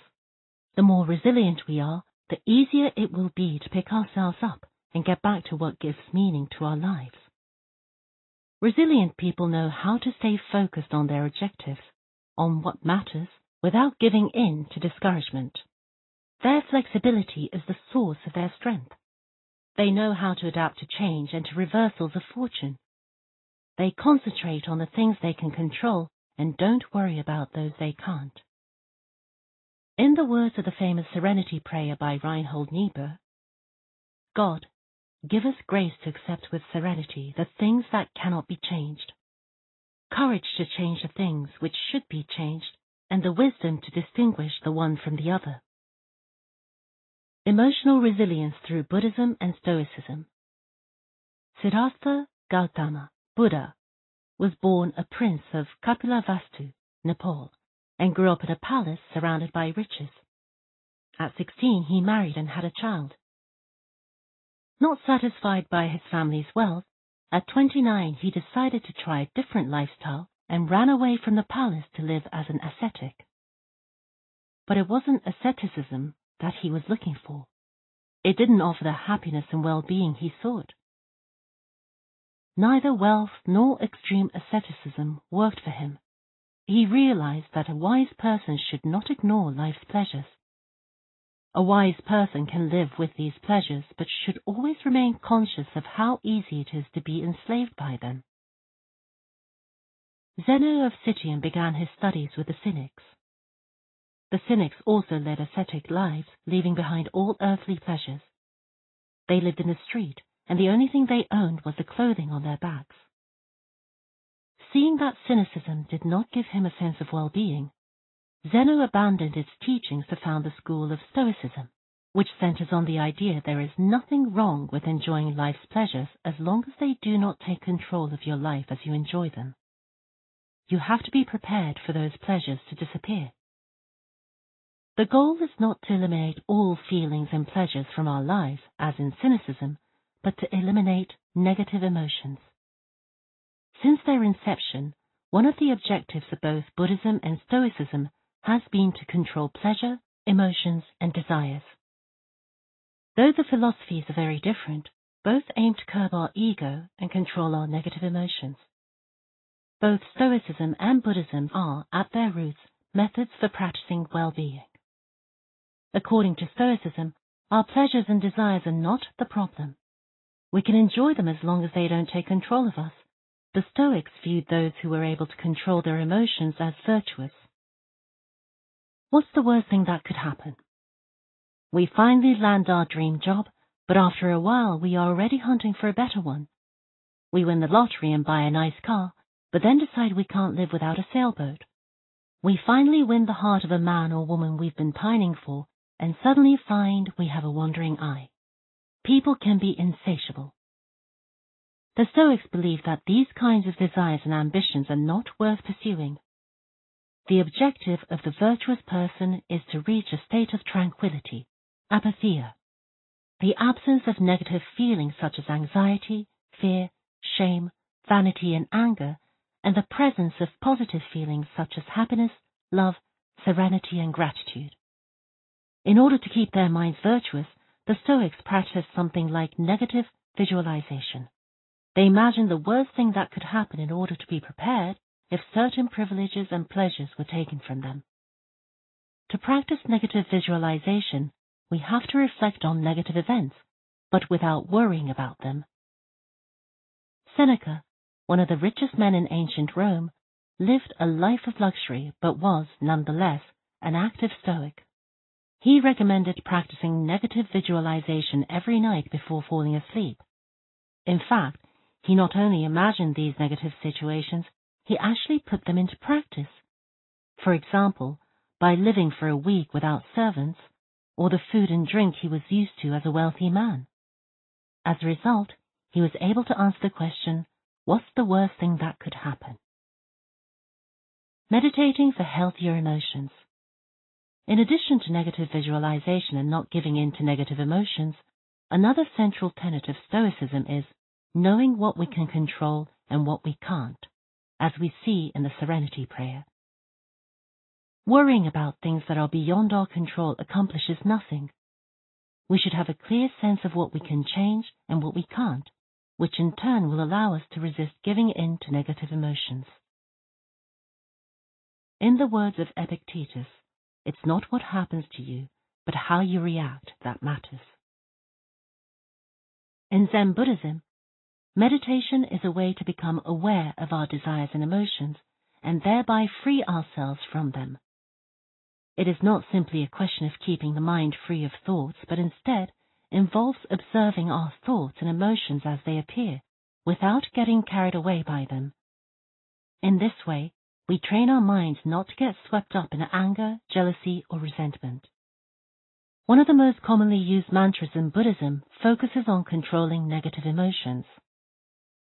Om Mani Padme Hum, in which Om is the generosity that purifies the ego, Ma is the ethics that purifies jealousy, Ni is a patience that purifies passion and desire, Pad is a precision that purifies bias, Mi is a surrender that purifies greed, and Hum is the wisdom that purifies hatred. The here and now and the impermanence of things. Another key to cultivating resilience is knowing in which time to live. Both Buddhism and Stoicism remind us that the present is all that exists, and it is the only thing we can control. Instead of worrying about the past or the future, we should appreciate things just as they are in the moment, in the now. The only moment in which you can truly be alive is the present moment, observes the Buddhist monk Thich Nhat Hanh. In addition to living in the here and now, the Stoics recommend reflecting on the impermanence of things around us. The Roman Emperor Marcus Aurelius said that the things we love are like the leaves of a tree. They can fall at any moment with a gust of wind. He also said that changes in the world around us are not accidental, but rather form part of the essence of the universe, a rather Buddhist notion, in fact. We should never forget that everything we have and all the people we love will disappear at some point. This is something we should keep in mind, but without giving in to pessimism. Being aware of the impermanence of things does not have to make us sad. It should help us love the present moment and those who surround us. All things human are short-lived and perishable, Seneca tells us. The temporary, ephemeral, and impermanent nature of the world is central to every Buddhist discipline. Keeping this always in mind helps us avoid excessive pain in times of loss. Wabi-sabi and Ichigo Ichie. Wabi-sabi is a Japanese concept that shows us the beauty of the fleeting, changeable, and imperfect nature of the world around us. Instead of searching for beauty in perfection, we should look for it in things that are flawed, incomplete. This is why the Japanese place such value, for example, on an irregular or cracked teacup. Only things that are imperfect, incomplete, and ephemeral can truly be beautiful, because only those things resemble the natural world. A complementary Japanese concept is that of Ichigo Ichie, which could be translated as, this moment exists only now and won't come again. It is heard most often in social gatherings as a reminder that each encounter, whether with family, friends, or strangers, is unique and will never be repeated, meaning that we should enjoy the moment and not lose ourselves in worries about the past or the future. The concept is commonly used in tea ceremonies, Zen meditation, and Japanese martial arts, all of which place emphasis on being present in the moment. In the West, we've grown accustomed to the permanence of the stone buildings and cathedrals of Europe, which sometimes gives us the sense that nothing changes, making us forget about the passage of time. Greco-Roman architecture adores symmetry, sharp lines, imposing facades, and buildings and statues of the gods that outlast the centuries. Japanese architecture, on the other hand, doesn't try to be imposing or perfect because it is built in the spirit of wabi-sabi. The tradition of making structures out of wood presupposes their impermanence and the need for future generations to rebuild them. Japanese culture accepts the fleeting nature of the human being and everything we create. The Grand Shrine of Ise, for example, has been rebuilt every 20 years for centuries. The most important thing is not to keep the building standing for generations, but to preserve customs and traditions. Things that can withstand the passage of time better than structures made by human hands. The key is to accept that there are certain things over which we have no control, like the passage of time and the ephemeral nature of the world around us. Ichigo Ichie teaches us to focus on the present and enjoy each moment that life brings us. This is why it is so important to find and pursue our Ikigai. Wabi-sabi teaches us to appreciate the beauty of imperfection as an opportunity for growth. Beyond resilience, anti-fragility. As the legend goes, the first time Hercules faced a hydra, he despaired when he discovered that cutting off one of its heads meant that two would grow back in its place. He would never be able to kill the beast if it got stronger with every wound. As Nassim Nicholas Taleb explains in Anti-Fragile, Things That Gain from Disorder, we use the word fragile to describe people, things, and organizations that are weakened when harmed, and the words robust and resilient for things that are able to withstand harm without weakening. But we don't have a word for things that get stronger when harmed, up to a point. To refer to the kind of power possessed by the Hydra of Lerna, to talk about things that get stronger when they are harmed, Taleb proposed the term antifragile. Antifragility is beyond resilience or robustness. The resilient resists shocks and stays the same. The antifragile gets better. Catastrophes and exceptional circumstances offer good models for explaining antifragility. In 2011, a tsunami hit the Tohoku region of Japan, doing tremendous damage to dozens of cities and towns along the coast, most famously Fukushima. When we visited the affected coast 2 years after the catastrophe, having driven for hours along cracked highways and past one empty gas station after another, we passed through several ghost towns whose streets had been taken over by the remnants of houses, piles of cars, and empty train stations. These towns were fragile spaces that had been forgotten by the government and could not recover on their own. Other places, such as Ishinomaki and Kesennuma, suffered extensive damage but were rebuilt within a few years, thanks to the efforts of many. Ishinomaki and Kesennuma showed how resilient they were in their ability to return to normal after the catastrophe. The earthquake that caused the tsunami also affected the Fukushima nuclear power plant. The Tokyo Electric Power Company engineers working at the plant were not prepared to recover from that kind of damage. The Fukushima nuclear facility is still in a state of emergency and will be for decades to come.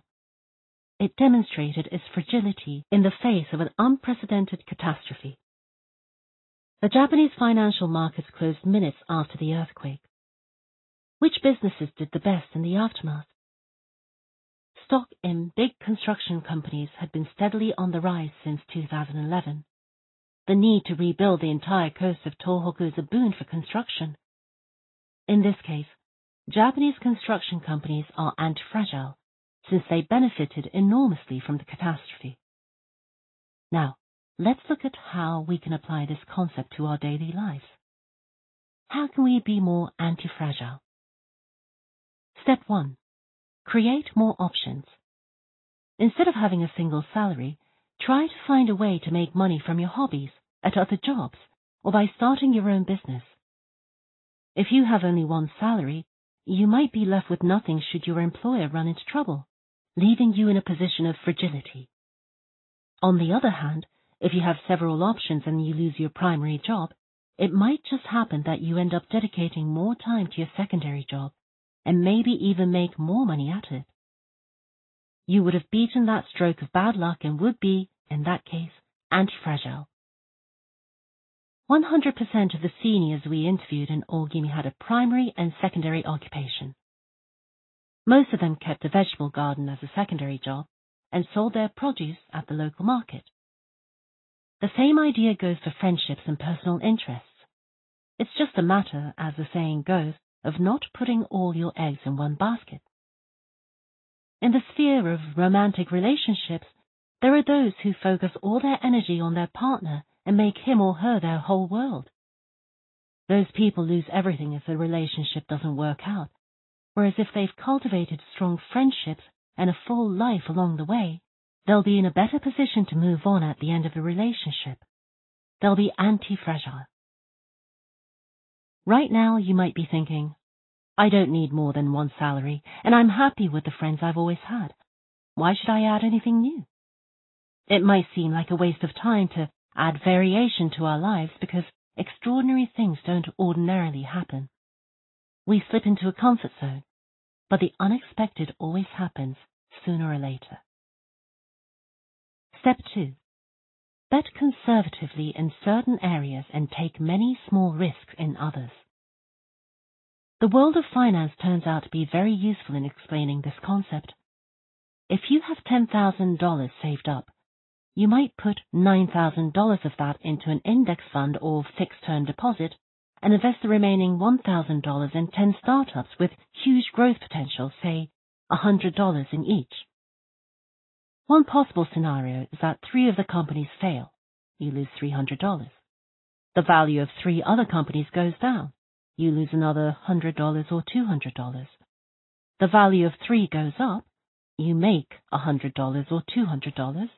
And the value of one of your startups increased 20-fold. You make nearly $2,000 or maybe even more. You still make money, even if 3 of the businesses go completely belly up. You've benefited from the damage, just like the Hydra.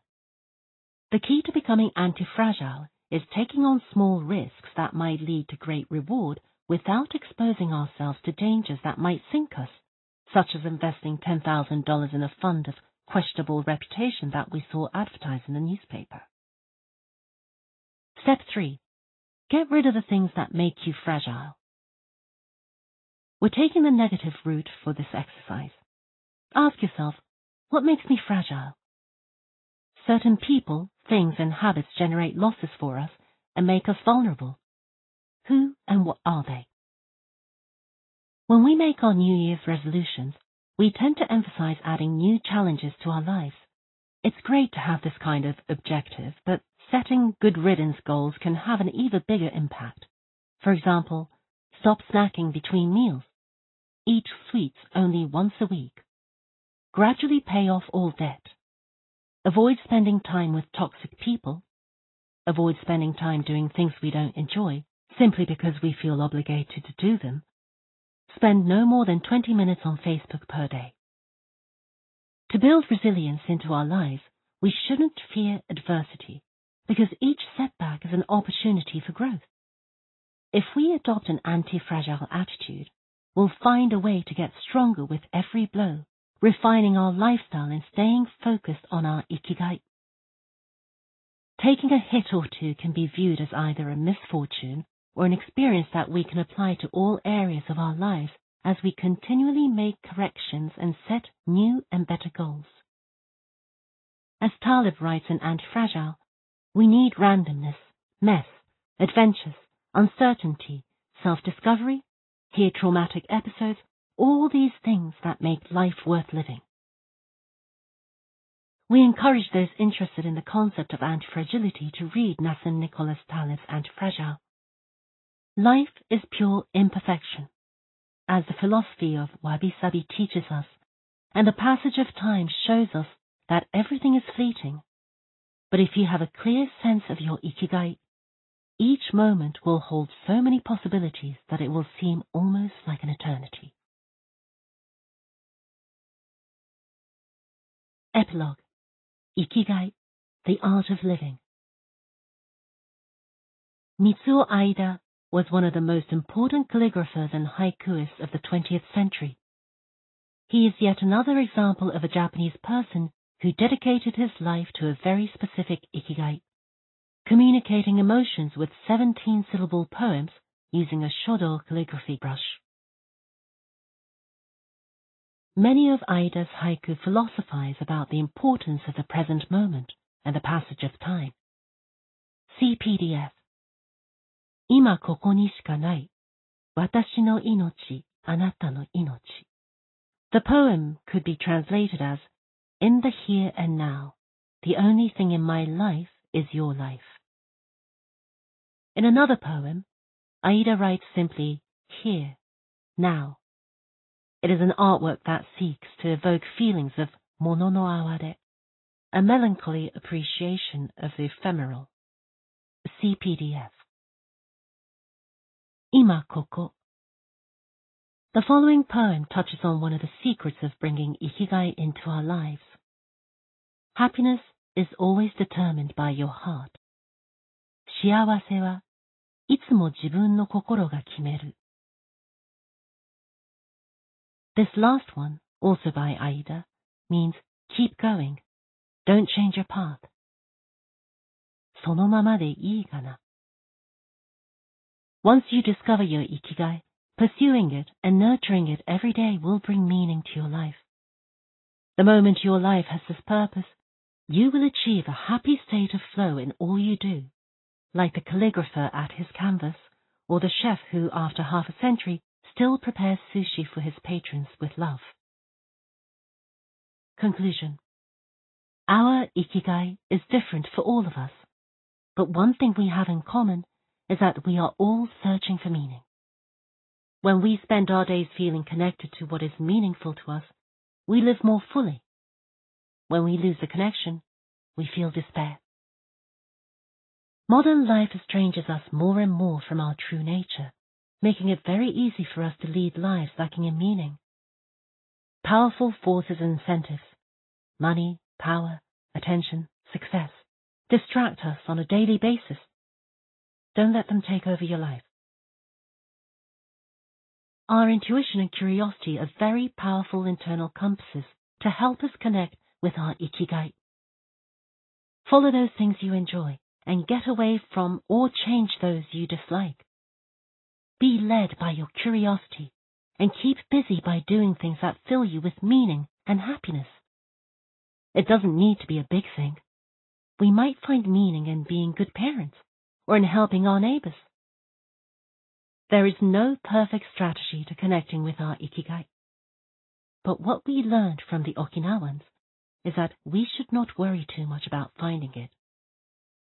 Life is not a problem to be solved. Just remember to have something that keeps you busy, doing what you love while being surrounded by the people who love you. The 10 Rules of Ikigai. We'll conclude this journey with 10 rules we've distilled from the wisdom of the long-living residents of Ogimi. 1. Stay active. Don't retire. Those who give up the things they love doing and do well lose their purpose in life.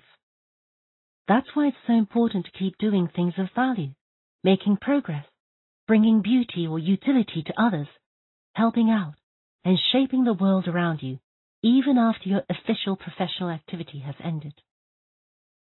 2. Take it slow. Being in a hurry is inversely proportional to quality of life. As the old saying goes, walk slowly and you'll go far. When we leave urgency behind, life and time take on new meaning. 3. Don't fill your stomach. Less is more when it comes to eating for long life too. According to the 80% rule, in order to stay healthier longer, we should eat a little less than our hunger demands instead of stuffing ourselves. 4. Surround yourself with good friends. Friends are the best medicine. They're for confiding worries over a good chat, sharing stories that brighten your day, getting advice, having fun, dreaming. In other words, living. 5. Get in shape for your next birthday. Water moves.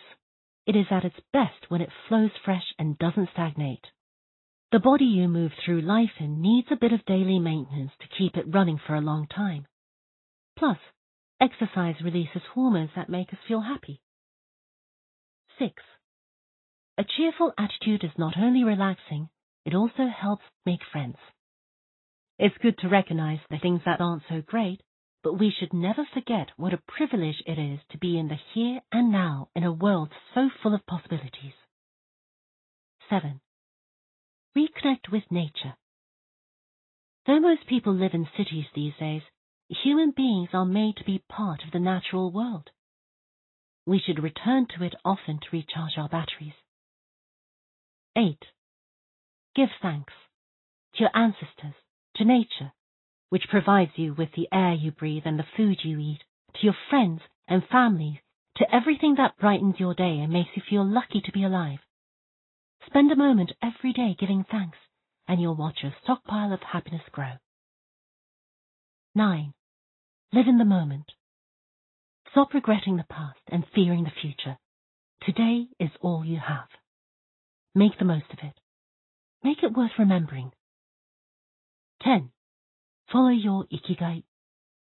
There is a passion inside you, a unique talent that gives meaning to your days and drives you to share the best of yourself until the very end. If you don't know what your Ikigai is yet, as Viktor Frankl says, your mission is to discover it. The authors of this book wish you a long, happy, and purposeful life. Thank you for joining us. Hector Garcia and Francesc Miralles. Ikigai is published by Random House Audiobooks, a division of the Penguin Random House Group. Copyright Hector Garcia and Francesc Miralles, 2017. Copyright and recording Random House Audiobooks. Hector Garcia and Francesc Miralles have asserted their right under the Copyright Designs and Patents Act 1988 to be identified as the authors of this work. Audible hopes you've enjoyed this program.